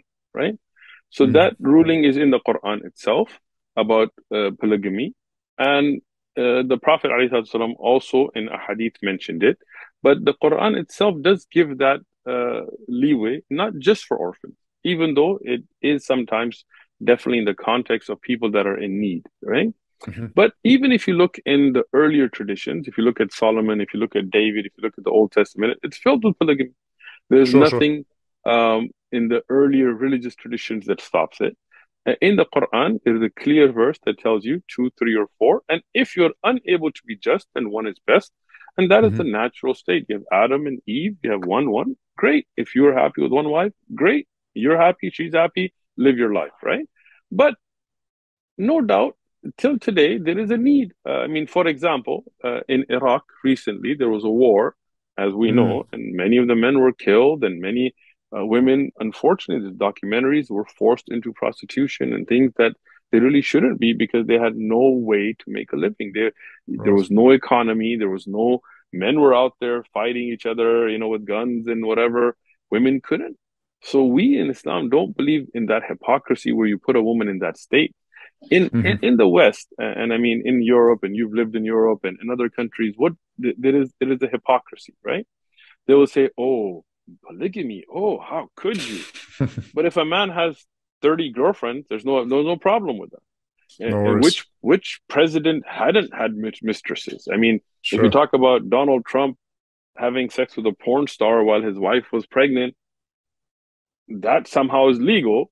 But if he Sure. was to get a second wife, that would be like, oh no, Mm. Bill And Clinton in the actually marry her, right? Ooh, bad. openly, and no secret marriages. I mean, this is Right. something that should be done open. Look, if Bill Clinton's in the Oval Office doing whatever with Lewinsky, he still stays the president. He doesn't even get, Mm. right? But if he was to say, hey, you know what? I want to take a second wife. I want to be open about it. I don't want to do it hidden. Then, oh, that's horrible, right? All these Yeah. massage parlors and strip clubs and dance clubs and what happens in Vegas stays in Vegas and all this stuff, all this Mm.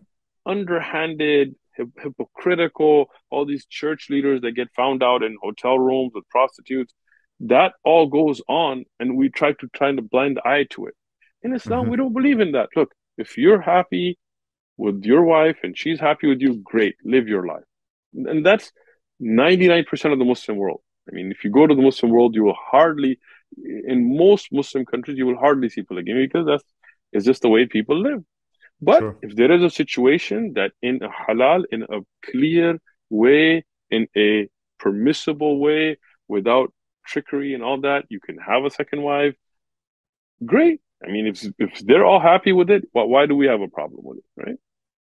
Yeah, it makes sense. No, you see a lot of hypocrisy like that in the West, of course. Yeah, People being against, as I said, marrying women, right, and making right. them honest women.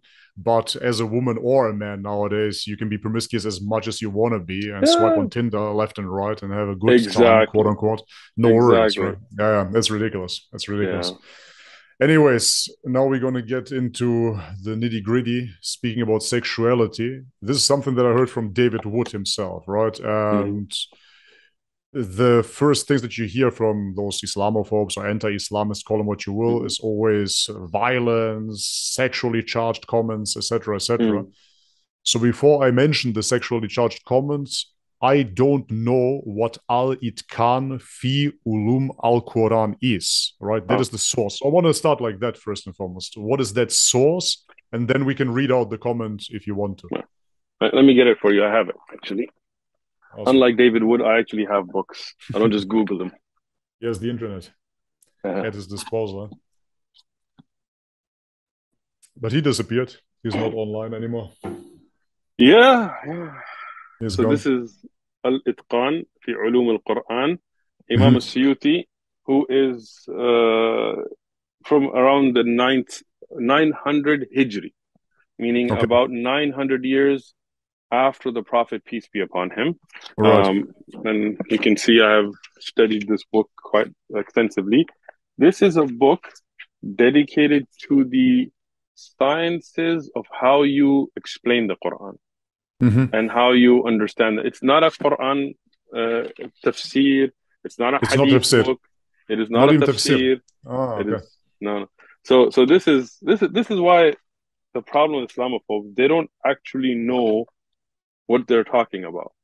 Mm. They Google things. They don't know Arabic. They don't know the text. David Wood Right. doesn't know what this book's. If I showed this to him, he wouldn't know what book it is, Yeah, sure. let alone be able to read it, right?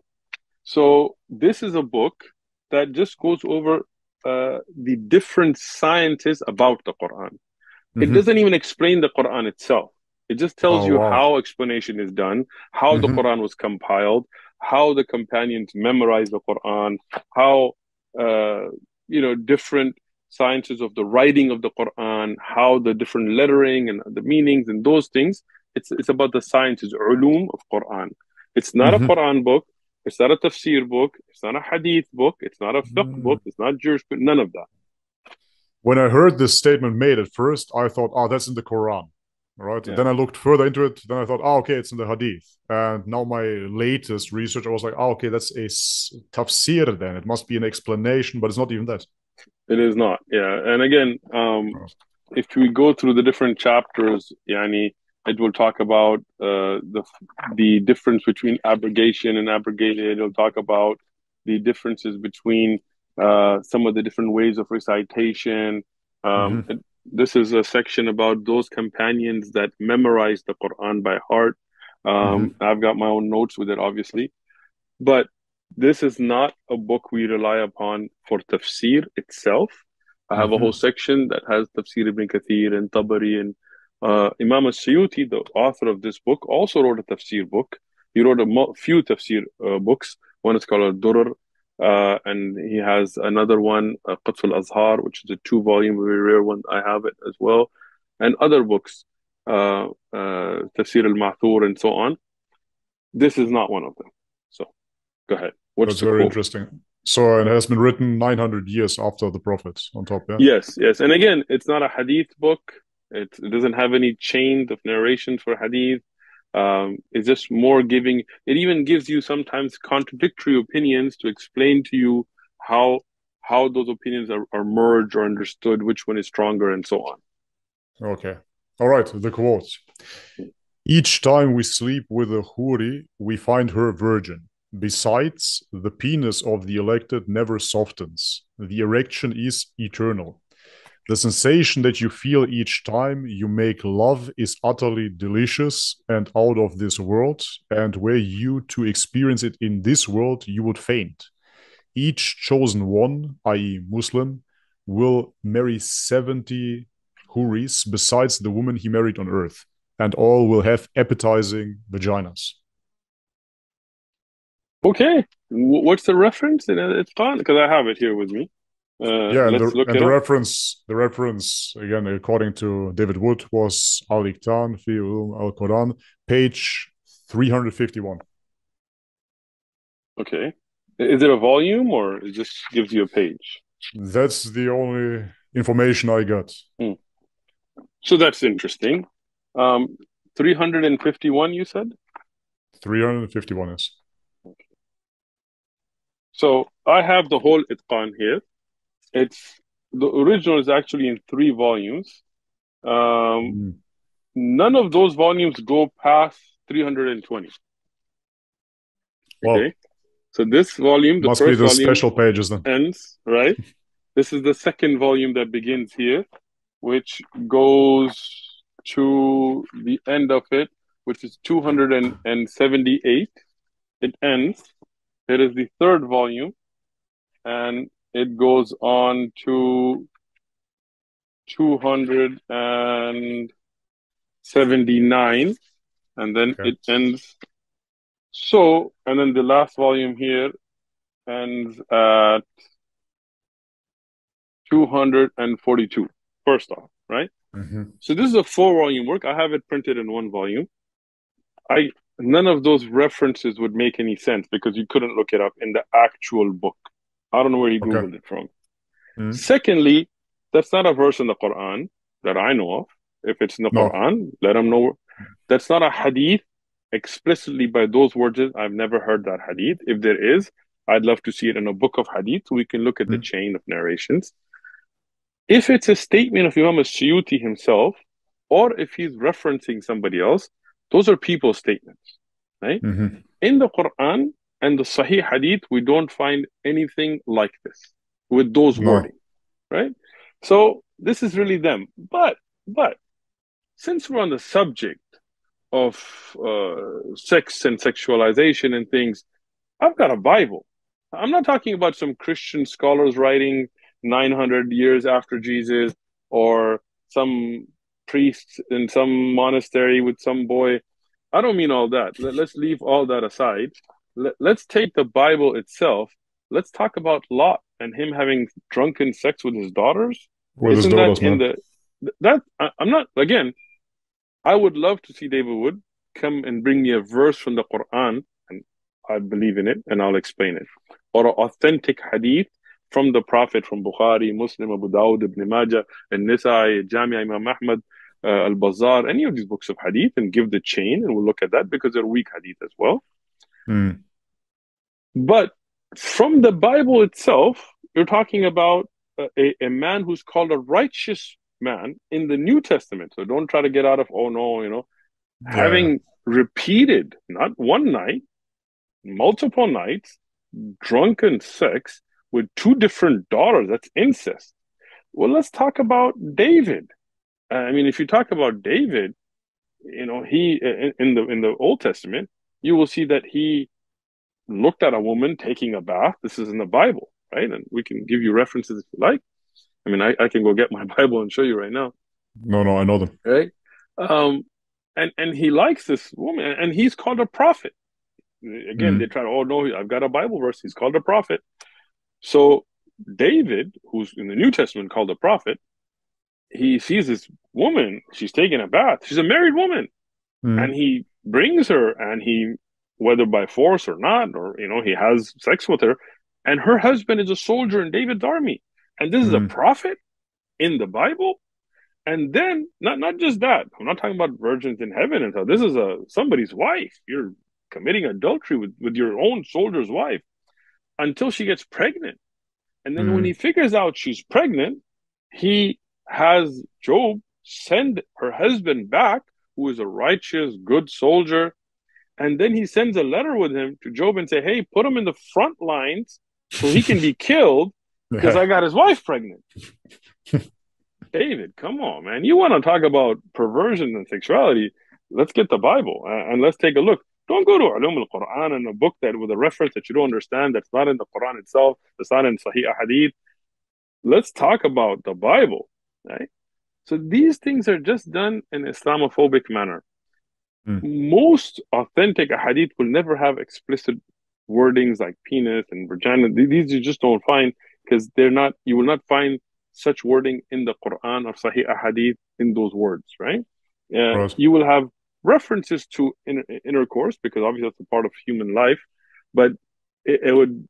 I have never found an authentic narration that mentions those wording. It's not in the Quran for sure.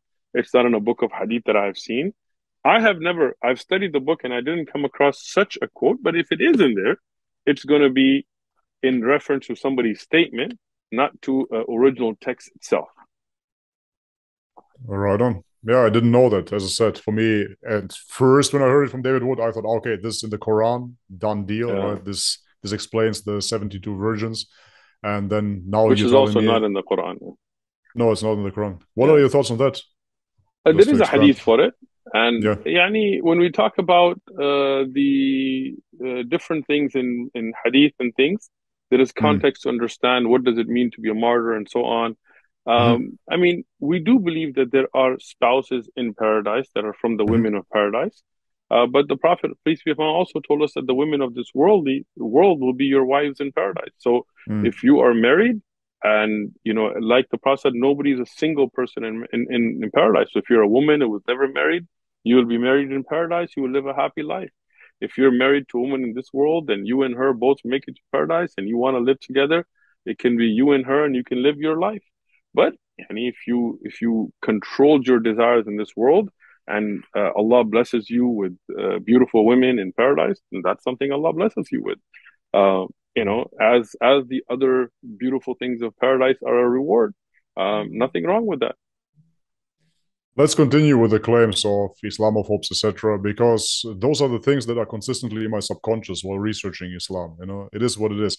The only time that I really put my bias aside was when I was reading the Quran itself, and it had a transformative effect on myself, right? Just by Good. leaving the bias aside and just looking at it completely far, far away from what I saw in Germany or in Macedonia or whatnot. That was amazing.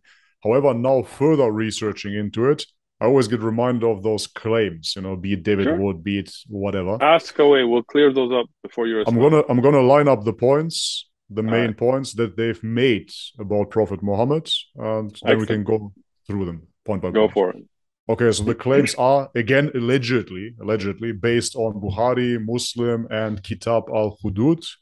So the first one is that prostitution was allegedly legalized by Prophet Muhammad. The Okay. next one is he got poisoned by a Jewish woman, which husband he killed. Then he killed hundreds of people, including children, in Banu Qurayza and Mm. took the widowed women and girls as sex slaves. Then the next one has been discussed a billion times, Aisha's age. Mm. All right. So, Another so one, let's yeah. take them one by one. All right. Okay, let's take one by one. So first one, So prostitution was allegedly legalized by excellent. Prophet Muhammad.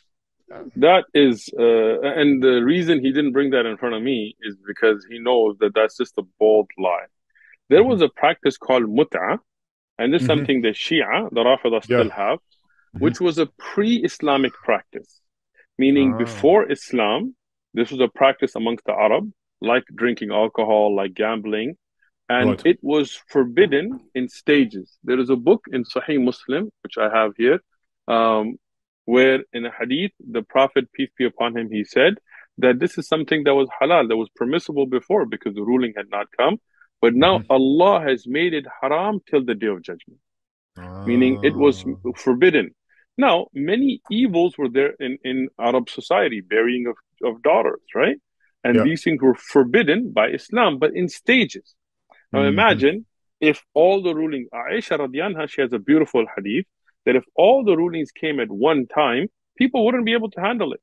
Right. People used to drink, they used to gamble, they used to do all kinds, they used to have prostitution. Women would have multiple men that would come visit and they would just pick one. Mm, This is the father, all this yeah, kind of stuff. I read that. If one day they said all of that's gone, people, human nature, they can't handle. It's like taking a kid into kindergarten and telling him, here's a book on physics and it's calculus and no, Mm, you can't handle it. So everything, even the stopping of drinking alcohol was in stages. There was a mhm. stage you just couldn't pray when you're drunk. There's a stage where you should better stay away with it. Stage completely forbidden, right? Right. So, like that, in stages, the practice of mut'ah was made haram.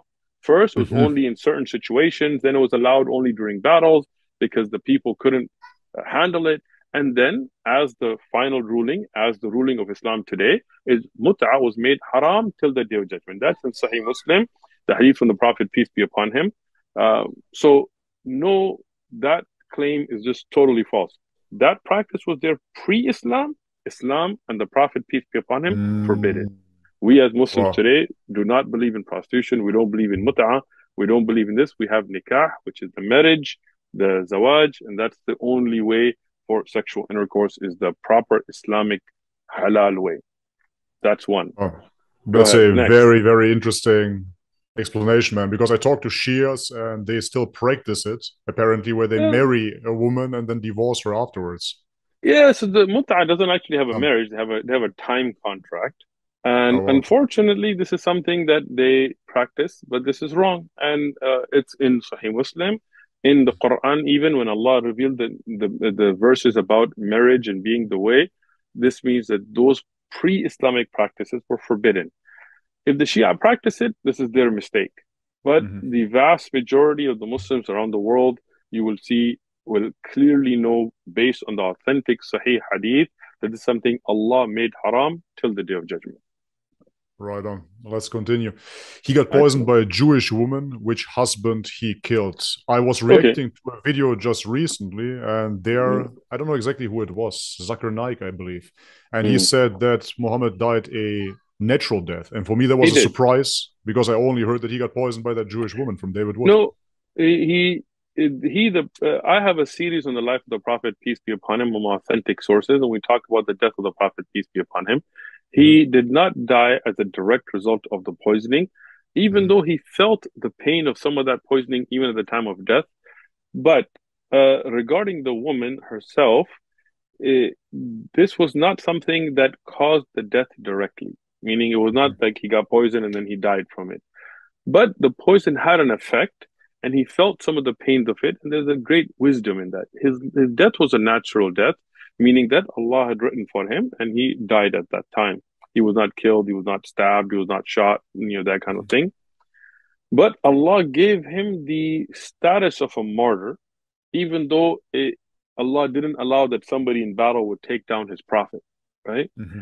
So, but he was given that status by having that he was poisoned earlier and he felt some of that pain from it, so that he is given the status of a martyr without being killed in battle. Because if he was killed in battle, then people are like, oh, what kind of a prophet gets killed?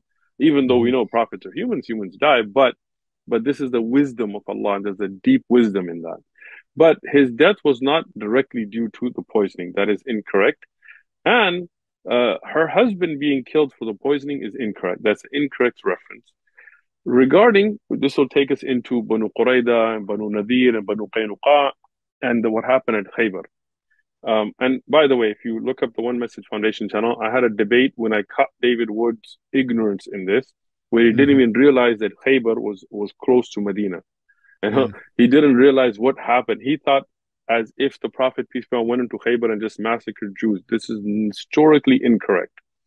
And I mean, I have references that I marked to show him, but he ran away and never came back. And now the channel is gone. So I won't be able to show him. But I mean, if you like, I can bring them here, but I can just tell you about it. You can just tell me, it's fine. The Battle of Khandak was a Mhm. battle when the Arab tribes from outside of Medina attacked Medina. There was a Okay. contract amongst the people of Medina Hmm. that we will defend Medina together. Whether you're Muslim, whether you're Jewish, whether you're an idol worshiper, whatever you are, doesn't Hmm. matter. There was a peace treaty that we will not, if the Jews are attacked from outside, the Muslims would defend them. It was to say that we are together as a community in Medina to protect Medina. And this was Okay. a contract made. When the Battle of Khandak happened and the different Arab tribes attacked Medina, the Jews of Banu Qurayza, Banu Qaynuqa, Banu Nadir, these are three tribes, they betrayed that treaty. This is not Hmm. all Jews. There's a particular tribe that were a part of that treaty. Not only did they help the enemies, they sent them weapons, they sent them soldiers, and on top of that, they tried to attack the Muslim women and children during the battle because the men had gone out to dig a trench. That's why it's called Khandak, so Hmm. that people don't get. And Muslims and Jews were all protected by the Muslims there. But these Jews even tried to attack the Muslims. And this is, I have a book here. I mean, I can show you some of the books on Sirah that I had marked up to show just so he understands, but because he's just Googling, he's not looking at actual books. Even the references he does, he gets from online sources and websites, which have a lot of mistakes. That's why we try to use books. So here, now, when the battle finished and the Muslims realized that the treason had taken place, then yes, those people that were involved in trying to attack Muslims and help the enemies, and they betrayed the treaty, they were killed as part of treason. That was part of the Makes deal. sense. That makes sense. Women and children were not killed. This is a Hmm. lie. Women and children were not killed. Even some of the children that were involved in the fighting were left alive because they were children. Some of them that were a little bit older, where they could make their decisions, yes, they were, because they were a part of the force that was used in that treason and that attack on the Muslims during the Battle of Khandak. This is what happened. Now, other Jews in other parts of Arabia that still had treaties with Muslims, even after the time of the Prophet, peace be upon him, in the time of Abu Bakr and Umar and Uthman and Ali, radiallahu, there were Jews that used to come in and interact with Muslims. This was a particular situation, a situation of war, where there was a treaty and there was a treason made, and those that did the treason were put to death, as was the contract between the Muslims and the people of Medina at the time. Fair enough. Okay, next one. Mm. Aisha's age. Age of Aisha, excellent. I have a longer video on this, so you can watch that for more details, but I'll give a brief answer. Regarding the age of Aisha radianha, there is nothing in the Quran about it. There's no verse in the Quran that discusses her age. There's nothing from the Prophet, peace be upon him, where he mentioned her age. There's no hadith we call marfu', where the Prophet, peace be upon him, said about her age. We do Hmm. have narrations from her, and we have some in Bukhari, and we have some in Muslim. And there are some discrepancies between those narrations. And not, okay, again, like I want to be very clear. I'm not denying those narrations because they are authentic. But what does that mean? That the chain of narrators do go back to her and she made certain statements. The one in Sahih Muslim, for example, it mentions that she was 7 at the age of engagement, where the engagement took place, and she was 9 at the time of the actual consummation of marriage. The one in Bukhari, one of them, and another one in Sahih Muslim mentioned 6 and 9, and so on.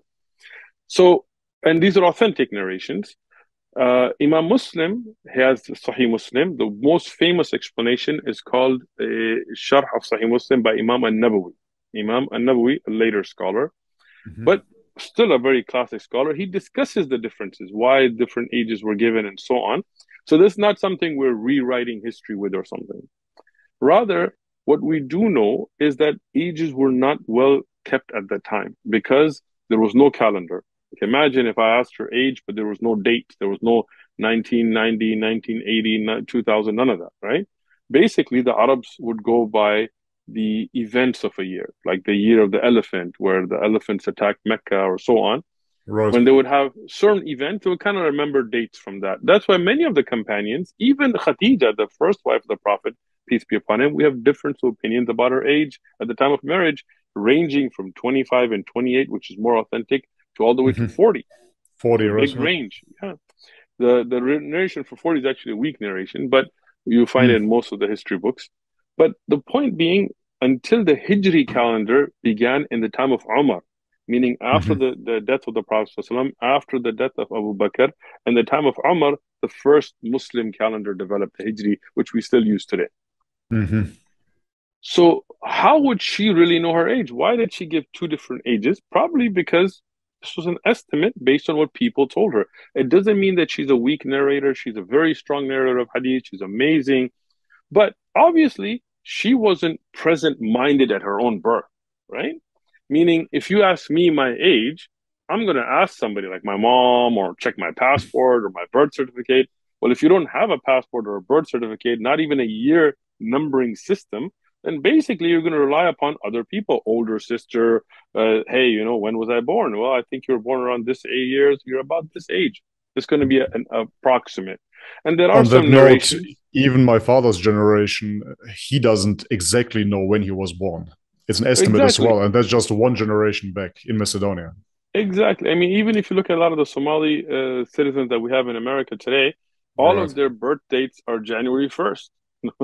I don't know what happened 9 months before January 1st, but somehow because they didn't, in Somalia, they didn't really care. It didn't really matter to them. And when they came here, they just kind of put that as their birth dates. So the point being, that's not really something in the Quran, or it's not a part of the Islamic belief, aqidah, as we say.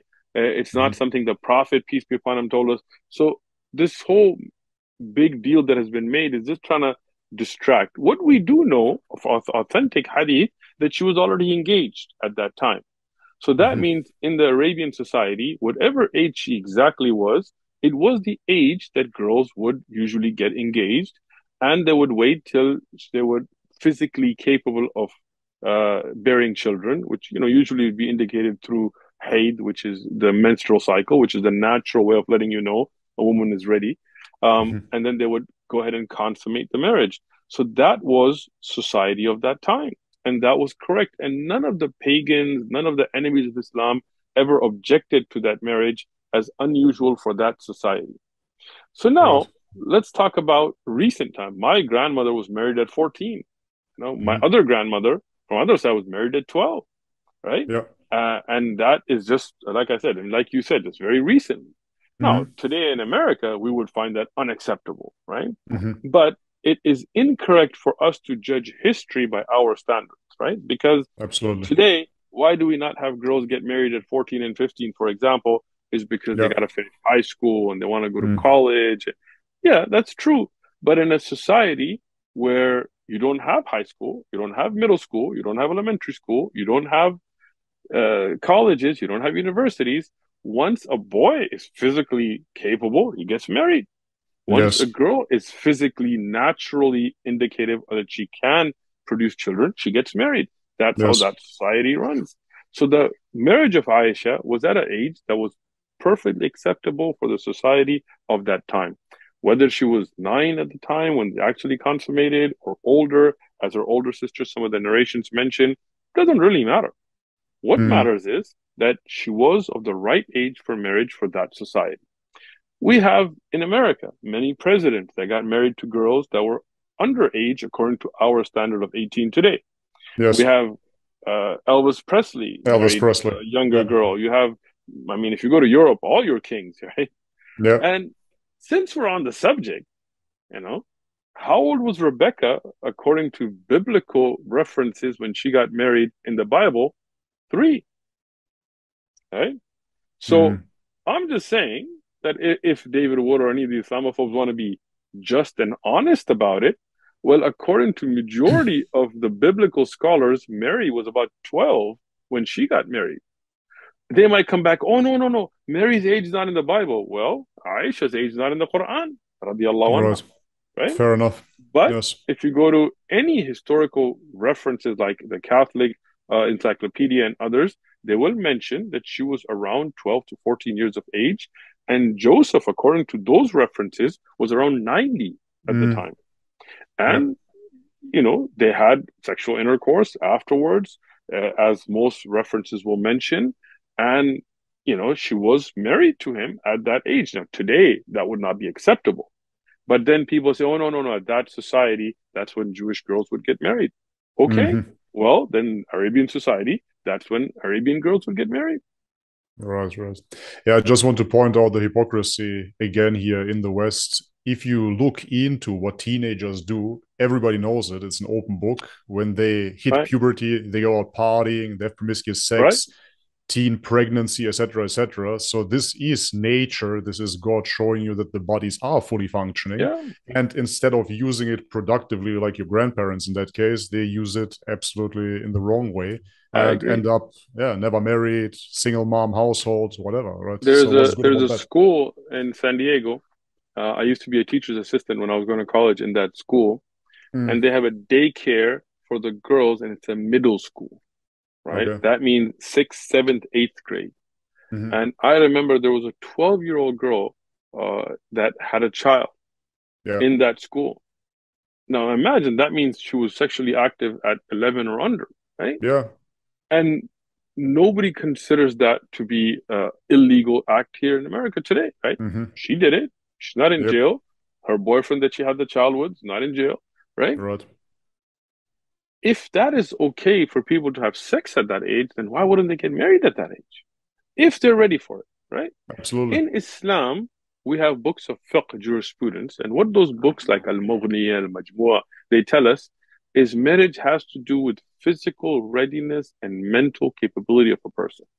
Meaning, if Hmm. you're in a society where through menstrual cycles or whatever else, you are ready, and that's not the only thing. There are other indicators that can be taken for sexual intercourse, and you want to get married at that age, we cannot say, no, you cannot, right? Because Right. if you don't have, like some societies, the average lifespan is around 30 years of age. And Hmm. even till today, it's interestingly. And if that is true, and you tell somebody you have to wait to be 21 to get married, You have to study how are they, first. who's going to raise the kids, right? Yeah. Everybody's going to, like, by the time you're 10, your parents are dead. Um, Right. right. And in Yeah. earlier societies, you had certain things like that as well. Sure. So, um, you know, in accordance to a society of that sign, and this is why none of the polytheists, none of the Jews or Christians or atheists or anybody else in that society ever objected to that marriage because that was the Hmm. norm of society. Makes sense.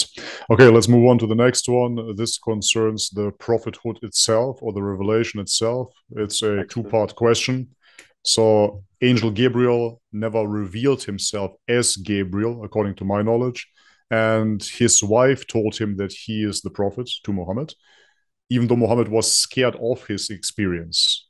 So, for example, in the Bible, from what we've seen, is that the angel Gabriel actually introduces himself to Mary, but it's not the same interface, not the same respondence Sure. with Prophet Muhammad. Yeah. So that's actually incorrect. The Okay. angel Gabriel did introduce himself as the angel, not once, but repeatedly. And you will find in the Quran references to when the angel Gabriel showed his actual form to the Prophet Muhammad, peace be upon him. The Prophet Muhammad, peace be upon him, at the first incident, he was in shock, as anybody Mhm. else would be. You know, having given that huge responsibility at the age of 40. So when he went to his wife, she comforted him and she told him that you are an honest man and Allah would not allow somebody as good as you, who is somebody who keeps the trust, who's always been honest, never lied, to be misguided. She comforted him. But the angel Gabriel came to the Prophet, peace be upon him, in many forms, repeatedly through his life, introducing himself. So this is one of those Islamophobic lies because Mhm. even in a hadith in Al Bukhari, he came and the companions saw him. And he came at that time in the form of a man. And he sat with the Prophet ﷺ and he asked him questions. The Prophet ﷺ told the companion, this is the angel Gabriel. And many times in authentic narrations, he came and he asked permission to enter the house. And he came Mhm. and saw him. And sometimes in his actual form, which covers the sky, sometimes in in angelic form, but less than that, and Mhm. sometimes in human form, when the companions even saw that he was somebody that had no traces of travel, and he had very clean clothes, and he was not from Medina. So they were shocked.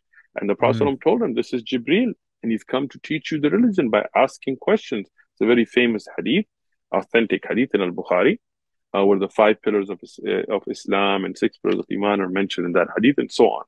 So no, he definitely did introduce himself repeatedly, and there is yep. no doubt to that prophethood. Very good to know. This is something that I didn't know. I learned something. So after this questioning, we are pretty much through with those questions. I just want to hear it from you as a sheikh, how you would describe Prophet Muhammad, his character, his actions. He's been called the perfect Excellent. example. How would you describe him? The Prophet Muhammad, peace and blessings be upon him, was human. We don't worship him. We don't consider him to be God. But no doubt in my mind at all that amongst humanity, he was the best of them. Um, Other prophets were also excellent. We don't try to put down any prophet. Jesus was an amazing person. Moses was an amazing person.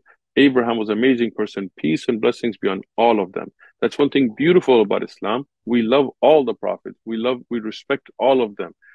We take all of them to be equally a part of our belief. Meaning, if I deny as a Muslim David or Moses or Jesus or Abraham, peace and blessings be upon them, I'm no longer a Muslim.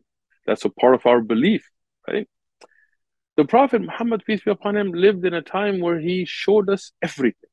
Meaning, like Jesus, for example, he was never in a time where he had to lead a state or he had to defend against a war or get married and deal with children, right? His lifespan, and again, as Muslims, we don't believe that he's finished, that he's not dead. He was raised to Allah and he will come back. But his life in this worldly life, as was here until he was taken up to Allah, was very short. So we don't see a lot of these things, right? But the Prophet Muhammad, peace be upon him, 63 years was his life when he passed away from this worldly life. So that tells you that all of those states were known. And if we look at, and Yeah. again, like I said, I have a series on the life of the Prophet, peace be upon him. It's on the One Message Foundation channel, and it's also on the Mujribad channel. Mhm. We have the beginning all talking about him as a person and what is authentic, Sahih Hadith. Anas ibn Malik, one of the young companions who was there as a servant, not a slave, but he was there to serve the Prophet, peace be upon him. He said, I served him and he never got upset. He never told me oof, even, which is the lightest word of displeasure. He never told me, why didn't you do this? Why did you do this? The Prophet Muhammad, peace be upon him, never hit a wife. He never hit his children. He was such a beautiful character. I mean, there's a hadith where he playing with his wife Aisha, he pokes her chest a little bit, and they're like, "Oh, he abused his wife." Aisha radiyan herself says the Prophet never hit. I mean, this is his companionship. He used to joke with his wives. He used to race with them, and they would win the race sometimes, and he would win because he would have that loving relationship. He had an example of tolerance that I cannot imagine. People slandered him, people hit him with rocks, blood would flow from his head and fill his shoes. And he had the ability that he could destroy those people, but he forgave them, the people of Taif. In Mecca, when he was victorious, when Allah gave him victory in Mecca, he didn't say, I remember you said bad to me, I'm going to kill you. No, other than people that had committed war crimes and things, he came in with being humble, his beard touching his camel. He was lowered that much. And he came in a way of forgiveness. He said, whoever goes in this house, they're forgiven. Whoever goes to the Kaaba, he's forgiven. Whoever goes here, they're forgiven. Like imagine that somebody kicks you out of your house, kills your companions, causes the death of your wife through the hardship that Khadija went through, caused the death of Abu Talib, your uncle, to the hardships, killed your Mm. uncle Hamza, and you forgive them. Look at that beautiful example. The Prophet Muhammad, peace be upon him, he showed us how to be a leader of a state. He showed us how to lead a war, how to defend a people. He showed us all those things because those are things we go through. Humans have wars. If we Yeah. say, okay, this is Islam doesn't believe in hypocrisy, right? Mm. Christians will say we turn the other cheek. But that's hypocrisy. I challenge any Christian. Come to me, let me slap you a good bam, let me hit you hard, and let me see you turn the other cheek. Right? So it's hypocrisy. You're saying something you Right. don't do. turn the other cheek. Why does every Christian country have an army? Why do we Yeah. have police? Why do we have U.S. invading Iraq? Why do we have why did we have crusades? Why did we have crusaders with swords and spears and where's the pacifism? This is Mm. hypocrisy, right? In Islam, we don't believe in hypocrisy. Yes, there's a time to defend you. You don't do dhulm, you don't do oppression, you don't we don't believe in terrorism, we don't believe in killing innocent people. But there is a time, if you're gonna kill me, I'm gonna defend myself. That's a Fair true enough. religion. Yeah. Yes. So I see the Prophet Muhammad, peace and blessings be upon him, to be a perfect example in all those situations, right? It's not a his life is better documented than any other historical figure.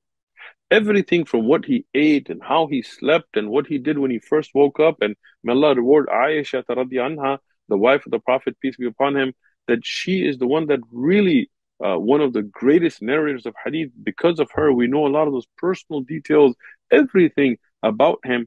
And with that scrutiny, to have that great character that Michael Hart, a non-Muslim who wrote 100 most influential people in the world, put him as number one, shows you what a great, amazing person he was. Peace and blessings be upon him. Beautiful. My personal question about this is, because he is seen by yourself as well as this perfect role model, as Muslims, should you or shouldn't you distinguish between the prophets? Should there be an exalted position for Muhammad?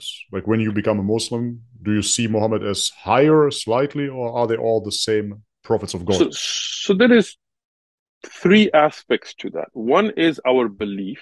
We believe Mm-hmm. in all of them equally, meaning that a part of the Islamic belief is to believe in all of the prophets. We can't reject any of them. Mm-hmm. Okay. Second is a love and respect we have for all of them. Meaning the Prophet peace be upon him himself said, "Don't praise me over you, Yunus. Like don't say, oh, he's better than Yunus." And another Right. hadith, he said, "Don't praise me over Musa." So don't Mm-hmm. compare between prophets. Say this one is better and this one.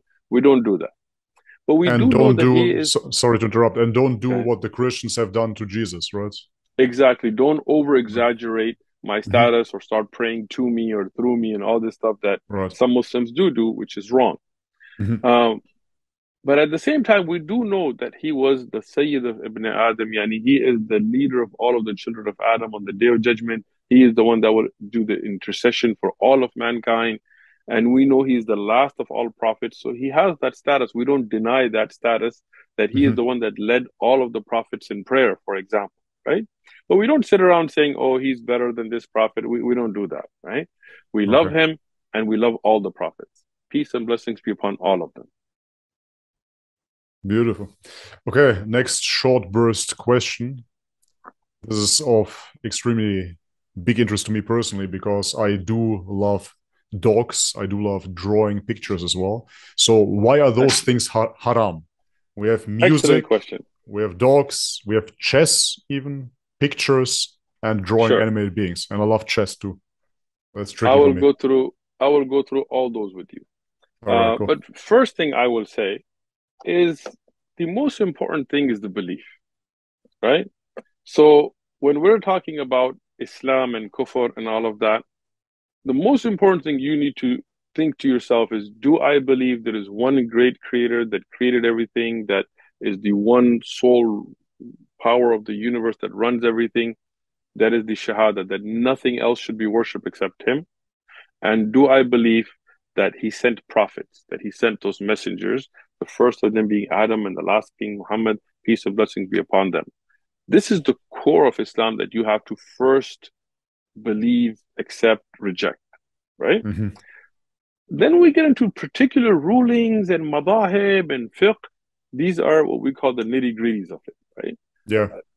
If you haven't gone through that first, I wouldn't really go worry about. I will explain them today anyway, but I'm just saying that we shouldn't let any of that render us, because Allah, if we believe there is a creator, we believe there is Allah, then Allah knows better than me whether I should drink or not drink, or eat pork or not eat pork. Then if Allah Right. says haram, it's haram. Now, regarding dogs, we as Muslims love dogs. There's nothing against dogs. There is the mention of the kalb, the dog of Ashab al-Kahf, the people of the cave in the Quran, and he's praised, and so on. There were companions that owned dogs for hunting, and they asked the rulings of those, and we have nothing against that. So if somebody has a dog for a purpose, whether it is for shepherding or guarding or hunting, and from an extension of that, emotional support or CI dogs, in Islam, that is permissible, right? When there is a purpose. Cool. When people have dogs without purpose and they use them in a way that is against the nature of the dog, then Hmm. in Islam, that's not allowed. Meaning, a dog has a nature to it, right? Like Yeah. some dogs are naturally good shepherds. Some are naturally good guard dogs. When you take that and you put little bows on them and you put them around little kids and you act as if it's like a mouse, it's not. And that's why Hmm. you have every year so many children that are killed by their own dogs, masters that are bit, and so on, because Yeah. they're taking something Allah made with a certain role and giving it a different role, right? And Hmm. that's wrong. It's oppression to the dog. If you have a dog for shepherding, like I said, or if you have a dog for hunting, or if you have a dog to protect your house, or if you have a dog because it helps you get around as a seeing eye dog, or any of those things, that's halal, that's fine, no problem with that. But don't take a dog and kiss it on the mouth and act like as if Make it's it your like baby. Make make it your it your little baby. baby. Yeah, Yeah, yeah, we exactly. see a lot So of that in the West. Before you a proceed, I lot. just want to clarify quickly why I'm so interested in those little nitty gritties, the details, because the thing is, I'm completely honest here with you and transparent. I always conduct myself like that on YouTube as well. I treat my Good. subscribers as friends. The point is that I always dive into everything I do deeply. Good. So I will Good. find out about everything, even if I would take Shahada, I would make research my mission on a daily basis. I would have to look Excellent. further and further. And this is why those little things that are now on my way, I have to discuss them prior before taking No a commitment. problem. I will explain all those things. The reason I was saying is because sometimes what happens is shaitan gets you to procrastinate. And this is one of the tricks of the Sure. devil that we know, you know. So if you have the belief, you shouldn't procrastinate. But any question you have, I'm here for you Cool. until we do your shahada. And then after that as well. Thank you very much. Okay, All next right. one after dogs. Let's go with music. Why is music Excellent. haram? Even though if I look at pop culture, I could already assume why it is haram, but Excellent. would like Uh, an explanation. so in Islam, we have certain forms of music that's halal, right? Hmm. One of them being the what we call spoken word, meaning poetry and beautiful wording that comes out. Nothing wrong with that. Some of the greatest scholars of Islam, like a Shafi'i and others, were great poets. Some of the Hmm. companions of the Prophet, peace be upon him, like Hassan ibn Thabit, was a great poet. The Prophet was not a poet, peace be upon him, because Allah chose somebody that wasn't a poet, that wasn't literate, to reveal the Quran, to show there's a miraculous book. He didn't write it. But there Hmm. were later people who became Muslim, like Hassan ibn Thabit, radiallahu anhu, was a great poet. So nothing wrong with that. There is an instrument called the daf, and that Hmm. is permissible in certain situations. And there are hadith on that, and there's references to that. So that is also permissible. Now, when we go with general music, it has scientifically, we have researched this issue. It has an effect on people, meaning your mood, your, like you said about hip hop or even heavy metal culture. Mm. I have seen a mosh pit. I don't know if you know what a mosh pit is. Yeah. Um, okay. I have Mm. seen people that I knew in high school that were very timid, gentle, good people. And when they were in that mosh pit and the music was blurring and the wording was such, they were punching people, they were kicking, and I was shocked at how different they became Mm. because of that. I don't know if you know Marvin Gaye is, but we used Yeah, to call sure. that baby making music because it would Mm. have an effect on people Of that course. would lead them to certain things. So in Islam, His father, sorry to interrupt again, his right, father allegedly killed Marvin because he was a believing Christian and he thought that his interesting. music is not permissible. So that is the conspiracy behind that. That's interesting. I didn't know that. I learned Yeah. something from you. Mm. Um, so this is why music generally is not allowed in Islam because it has an effect on people that can take them to decisions that would regularly not be good for them, right? Not that this happens every time, right? But Islam is a religion that looks at the general good for mankind, right? So there are certain things that were left permissible, to give you that leeway, like the duff in certain situations and poetry and spoken word and those things, that's fine.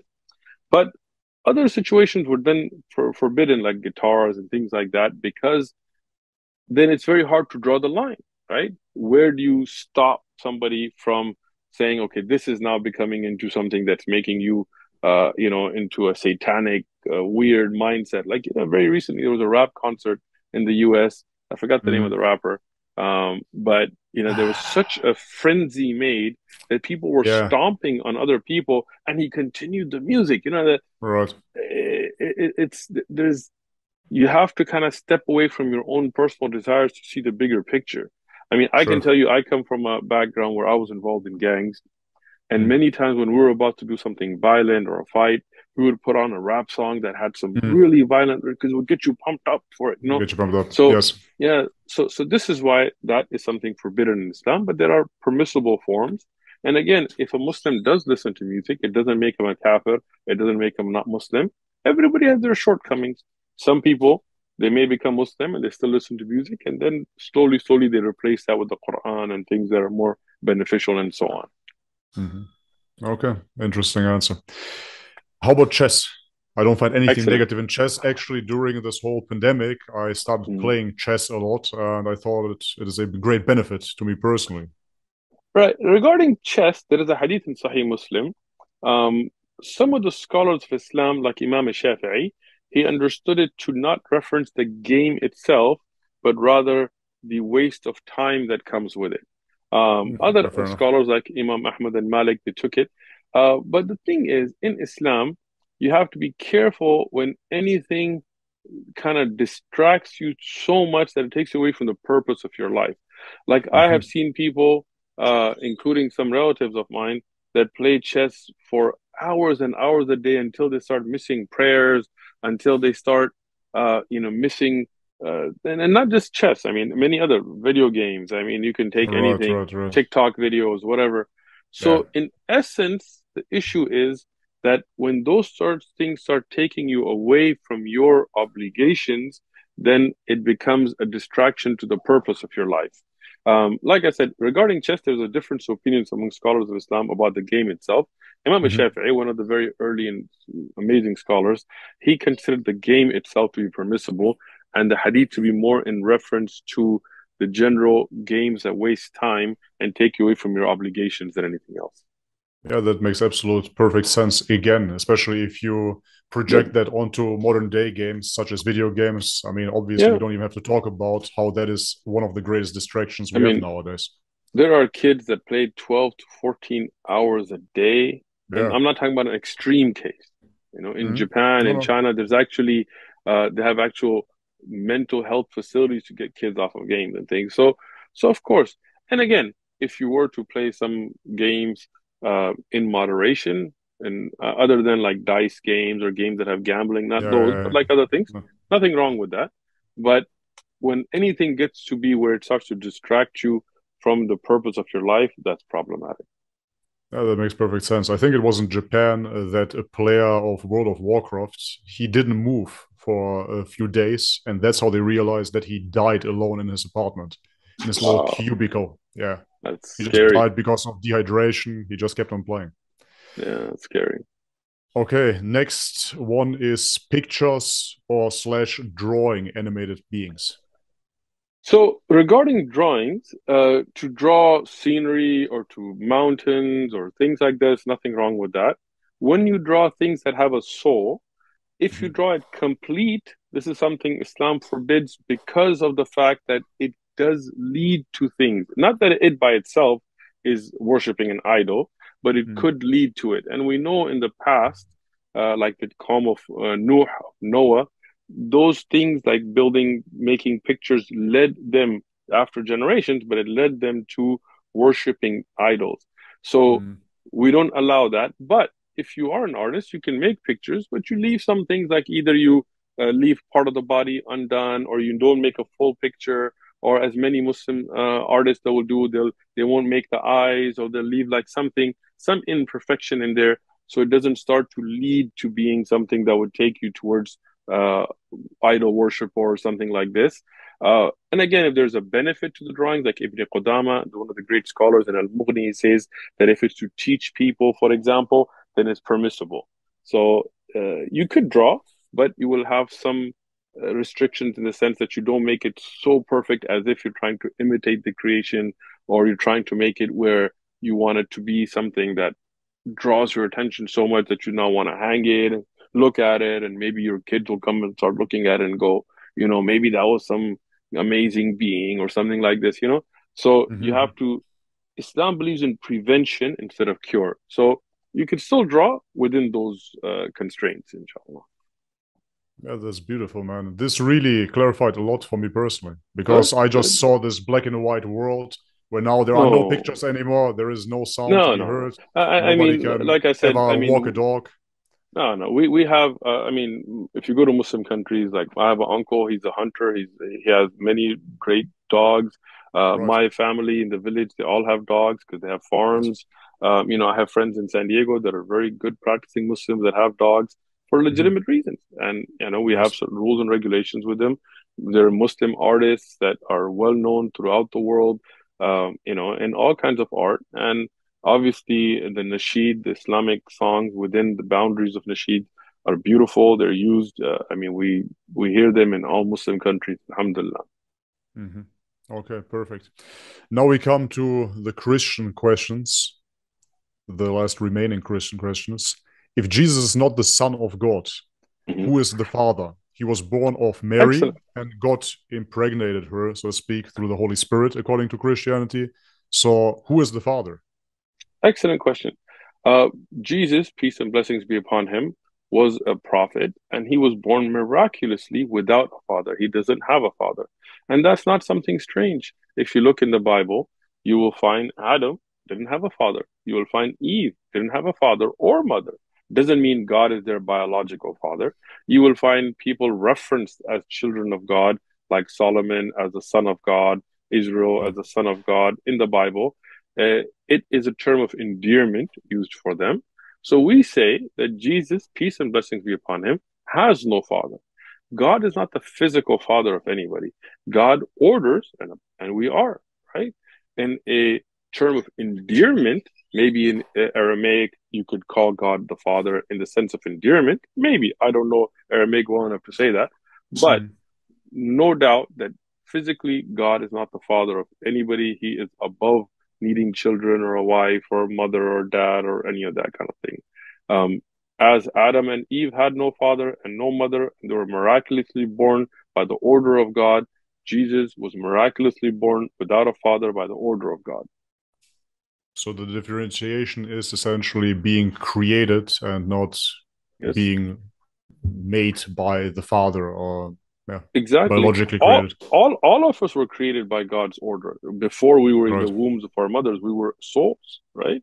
Allah ordained in this world that we have a father and mother, but if Allah orders it, like Adam and Eve, you're born without a father and mother, as Jesus was, peace and blessings be upon all of Speaking about Adam and Eve, this is something, again, of particular interest to me personally. The Christian narrative of Adam and Eve, them. Eve essentially convicts basically Adam to sinning. She brings him to sin. She listens to the devil, to the snake, Mm-hmm. and Adam starts listening to her. This story is actually very dear to me because I've seen it in my personal life. So this is going to sound very misogynistic. But at the Mm-hmm. same time, every time we as men, we start listening to women rather than to God, so to speak, rather than to, you understand, to ourselves Right. Sure. and then to God, we kind of get off stray. I'm sure that plenty of men have experienced that. And if not, then I would even make the argument that then you haven't listened closely and haven't observed closely what is going on within your life. And even within Islam, obviously, we have a male and female structure. The man Of is, course. I believe, the leading person. So That this is is why true. this story of origin made so much sense to me. That instead of listening to God, Adam listened to the woman. But in Islam, it's a bit different. In Islam, it's different. Islam, we Yeah. don't actually blame Eve for it. Rather, we say they both were tempted by the devil and they listened to the devil Mm-hmm. instead of listening to God.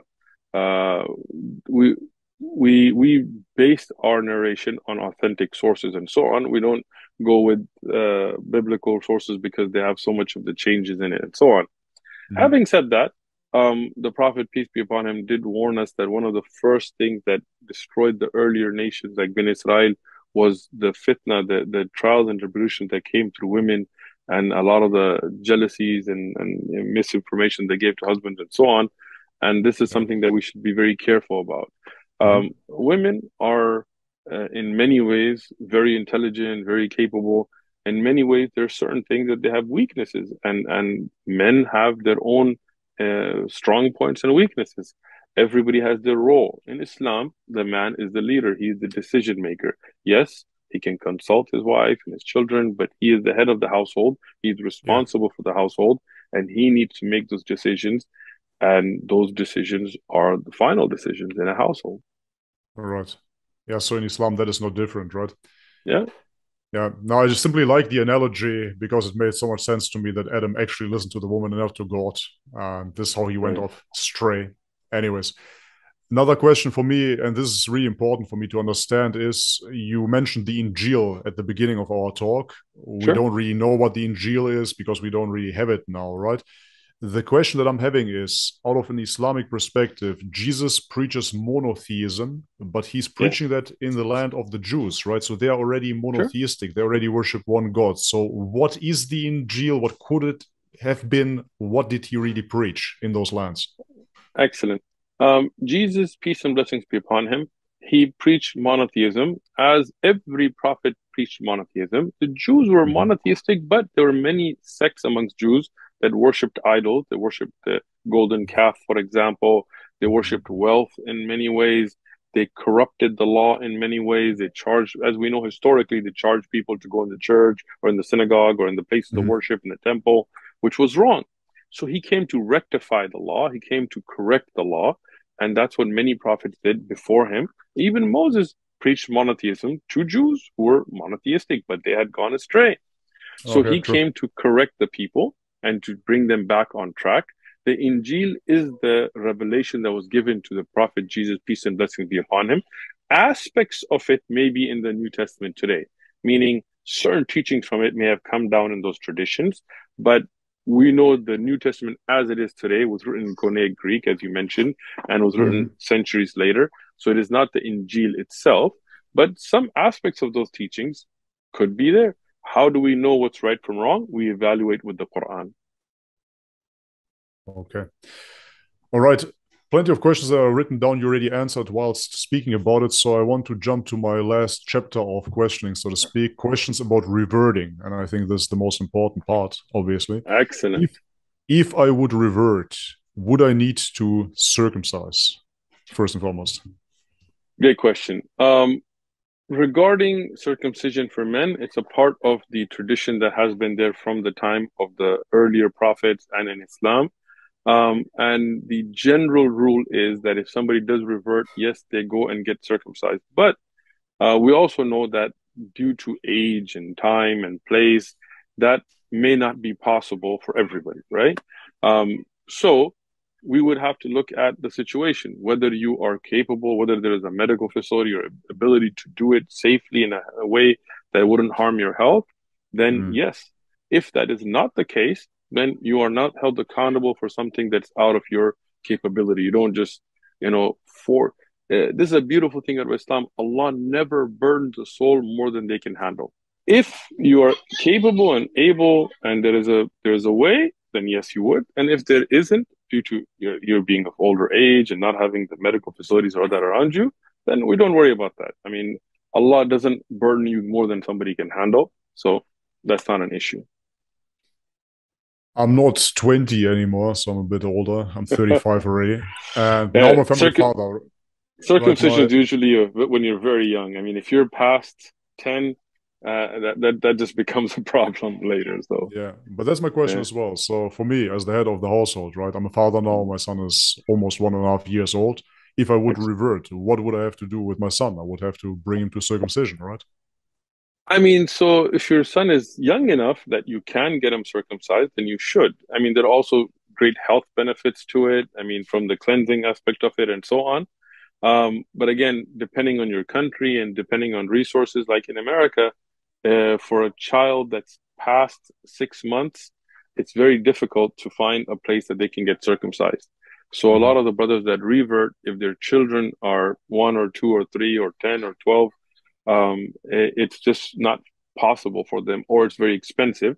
So we don't push the issue because Allah doesn't burden them more than they can handle.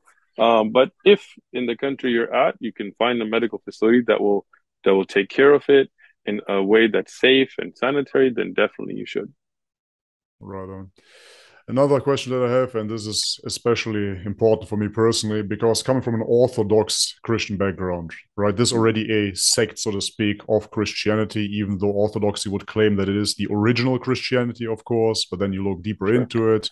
Maybe Right. it was the Gnostic Christians, maybe it was Arius, etc., etc. We don't Yeah. know that. I got very fed up with sects, looking into Catholicism, Good. Protestantism. It was annoying. So when I read the Quran and it claimed this is for the believers, right? This is for the Muslims, Yeah. and you shouldn't divide into sects. I said, oh, thank God. This is Yeah. beautiful. This is exactly what I want. I don't want to belong to any type of sect.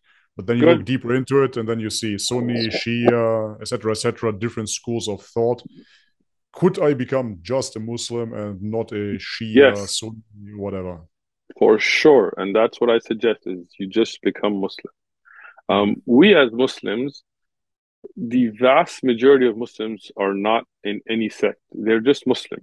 Sometimes we're called Ahlul Sunnah wal Jama'ah because the Prophet said alaykum bi sunnati, upon you is a sunnah to be on the way of the Prophet. And a Jama'ah means actually to come together as one group, not to separate, right? Mm-hmm. Shia is a sect. Ismaili, Qadiani, Nation, all these little groups, these are sects that break away, and that's wrong. We give them advice to don't break away from the bigger Muslim body that is one Muslim body.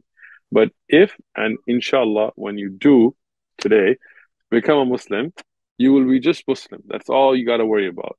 Yes, we have schools of thought. That is not sect. Those are just different ways of deriving rulings, and all of those are in agreement. All those four great scholars were in one belief. They were all, they didn't separate themselves in belief. It's just, when we get into some details of, should you put your hand here or here, and you look at the different narrations, like those things, it's a scholarly work, right? But they're not sects.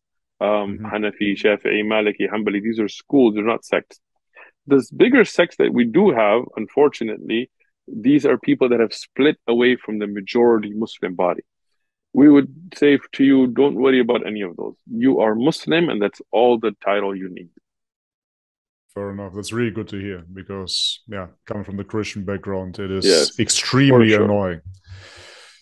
So now I have a question. This is something that I heard from Sheikh Asim Al Hakim, and he was Inshallah. speaking about the Muslim Ummah that is very weak at this stage, and that once it becomes strong, there could be an extensive jihad. So this is something that I'm paraphrasing here, but we were speaking Sure. about expansionist wars, etc., etc. So my question is truly, and I really mean this, Yeah. what am I signing up for, right? If I become Muslim, no, really, honestly, I got you. I got you. No problem. I'm completely transparent here. If I No, sign that's up, wonderful. is it my personal belief, or do I sign up? Hey, now we are strong enough. We have plenty of people on board. Let's conquer the world. Let's go to war. What is happening? Great question. Regarding Sheikh Asim's statement, I won't comment because I don't know the context. I don't know Right. the exact wording. But generally, what I will say in Islam, we don't have a mindset of just conquering, right? That's not something ever in Islam.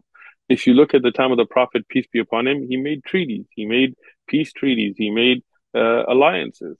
If you look at the companions of the Prophet, like Abu Bakr, Umar, Uthman, Ali, radiallahu anhum, in their times, they had different treaties they made with different nations and so on. But at the same time, when somebody attacks a Muslim land, then yes, to defend it is a part of our responsibility. Sure. If Muslims, like in Spain, if you look at the history, are being tortured and killed, then yes, to defend them, and even non-Muslims, to stop the oppression upon them is our responsibility. But the Mm-hmm. Muslim is never about just conquering and fighting. This has never been the case. This is not in the Quran or Hadith. Rather, what we find is that even the Muslim armies, when they would go out in the time of the companions, they would give options. They would say, look, either allow us to spread the message, let us get this message out. And if you're going to stop us, then there's going to be a problem. If you want, you keep your government, you keep your kingdom, you become Muslim, you stay in power, but you change the your belief set and system to what Allah has ordained, Mm, not to force the people. If you don't want to do that, don't become Muslim. We're not going to force people. Pay the jizya. You have your tax, which as Muslims we pay zakat. You will have your jizya. That's how the government runs. Just like you pay taxes in America or in the UK or in Europe, yeah, yeah. everybody has different taxes and different brackets and all of that. I rather Uh, pay the jizya than the taxes oh, in Europe, trust to be me, honest. you know, That's better. even if you look at jizya and zakat, many times, depending on how much wealth you have, zakat will be more. As a Mm, Muslim, why do we have jizya? Why don't we make non-Muslims pay our tax system? Like I live in America, I pay tax. I don't say, "Hey, I'm Muslim, I'm not going to pay taxes." No, this is our system.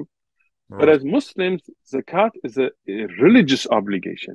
If we Mhm. were to force a religious obligation on another religion, then we would be forcing our religious religion on them. So Right. for them to live in the Muslim land and not pay zakat and use all the facilities would not be fair. So to put them, okay, you have your place, you're here, you're enjoying the services, but that doesn't mean that you're going to take advantage of it. You have to pay into the system as well. If a non-Muslim is not benefiting from those services, there's no jizya. Like in America, we have non-Muslims. We don't tell them pay jizya. Why? Because we don't Right. have those services. So the point being that you're not signing up to join any army. There's no Khalifa. There is right now. I mean, unfortunately, in the time that we have, we're pretty much just scattered everywhere. It's really a belief system. If we get a united Muslim body and everything in your lifetime and everything, it doesn't mean we're just going to be like marching into countries. No, there has to be reasons. There has to be negotiations. There has to be treaties. There has to be sabab for what we do. Right?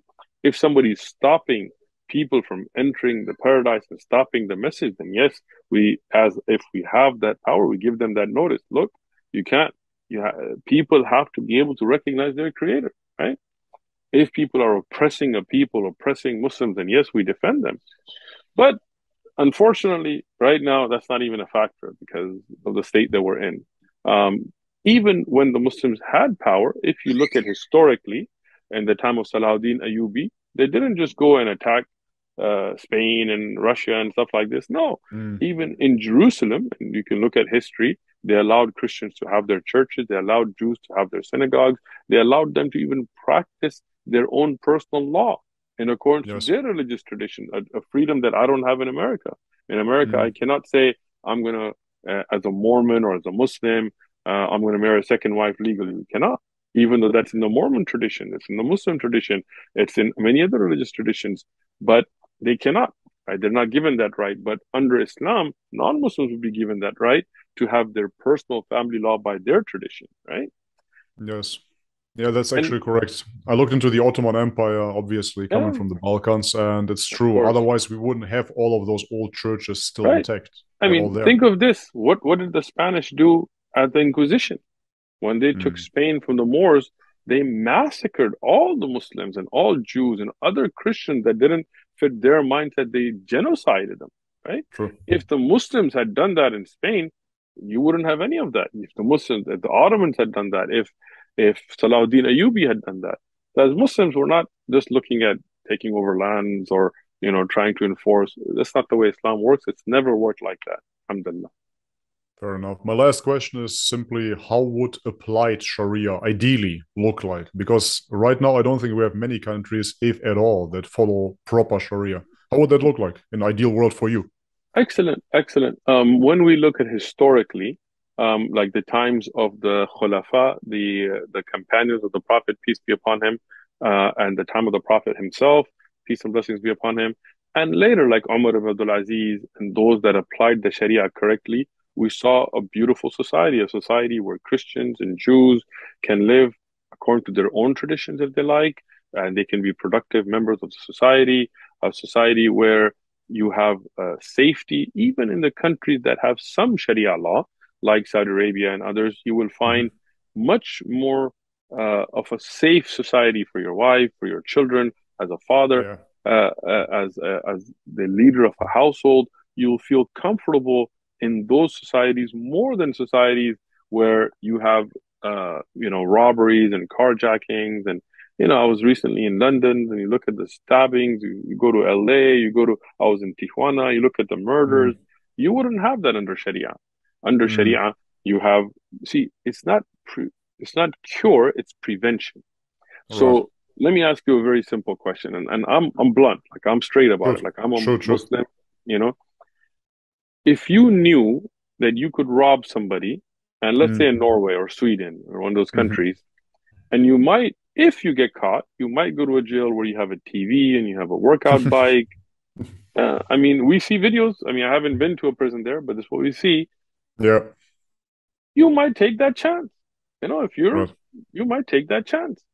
But if you know that if you go and rip a woman's purse and take her stuff, and even though you're not starving, you're not in any kind of need, you're mentally Mm, fine, you're going to get your hand chopped off. You're going to be walking on like this. yeah, You're going to be overly honest because you don't want to take that chance. Now, in the Sharia, we have checks and balances. We check mental health. We check with person who's in need, person who's underage is not going to be punished. You have those checks and balances. Crimes have to be proven, but the punishment is such that it prevents the crime.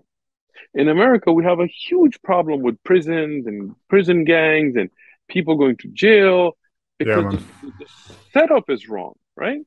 Everybody's like, if I get locked up, so what? There's this, and then you get locked up, and then some guy's trying to rape you, and then you got to stab somebody, and then it just ruins the whole system, and you don't rehabilitate. You sit in prison for Mm, 10 years, get stronger, and build a criminal network, and come out and be a better criminal. That's why the rates of people going back to jail are sometimes in the upper 90s. That's mm, insane. What are we doing?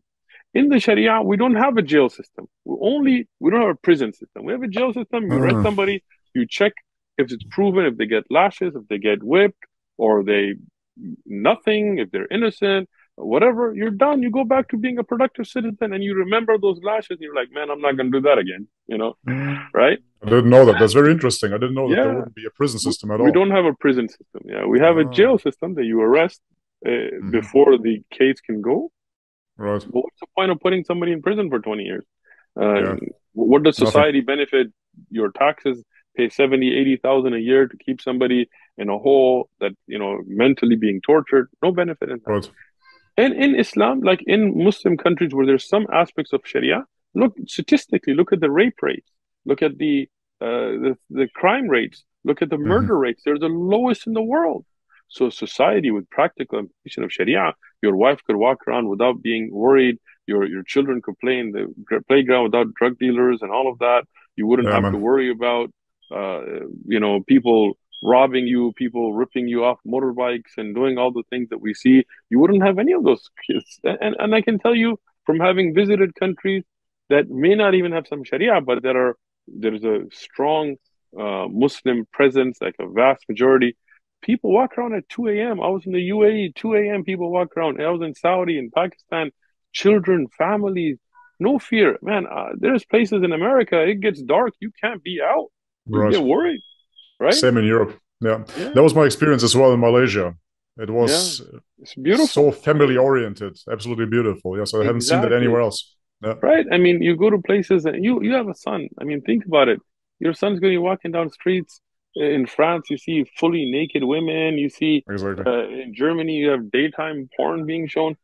You Yeah. don't want your son being raised in a society like that, right? Yeah. In the Terrible. Sharia, look, you have that peace of mind, Yeah, no, I found that beautiful. I think that sexual imagery or whatever has nothing to do on the outside. Bikinis and bras, advertisements right? everywhere. It's absolutely repulsive. Yeah, can't go to a park without worrying that something will happen. It's terrible. Right? That's why I left Europe for now. Yeah.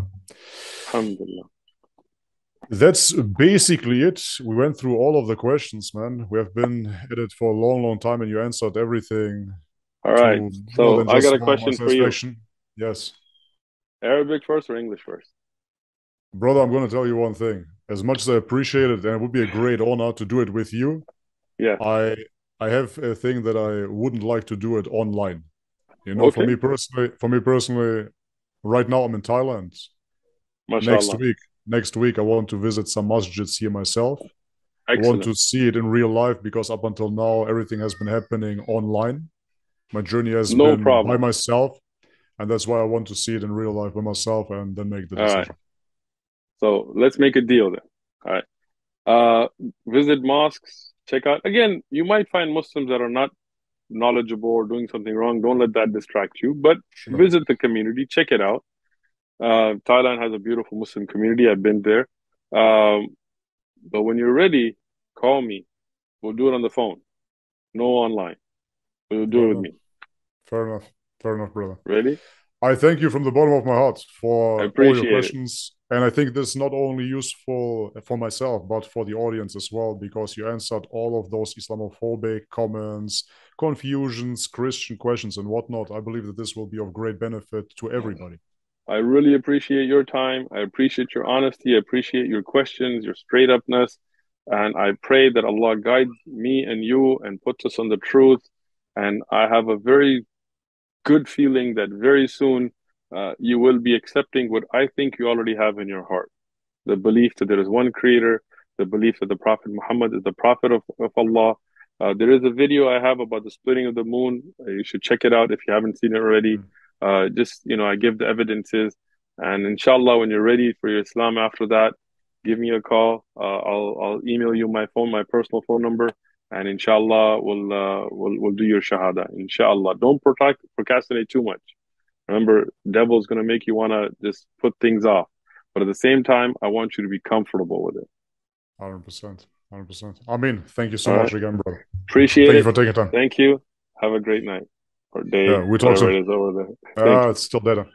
All right. آمنت أن الآخرة لا بد يوما آتية كل الخلائق حاضرة كل السرائر بادية آمنت أن الآخرة لا بد يوما آتية كل الخلائق حاضرة كل السرائر بادية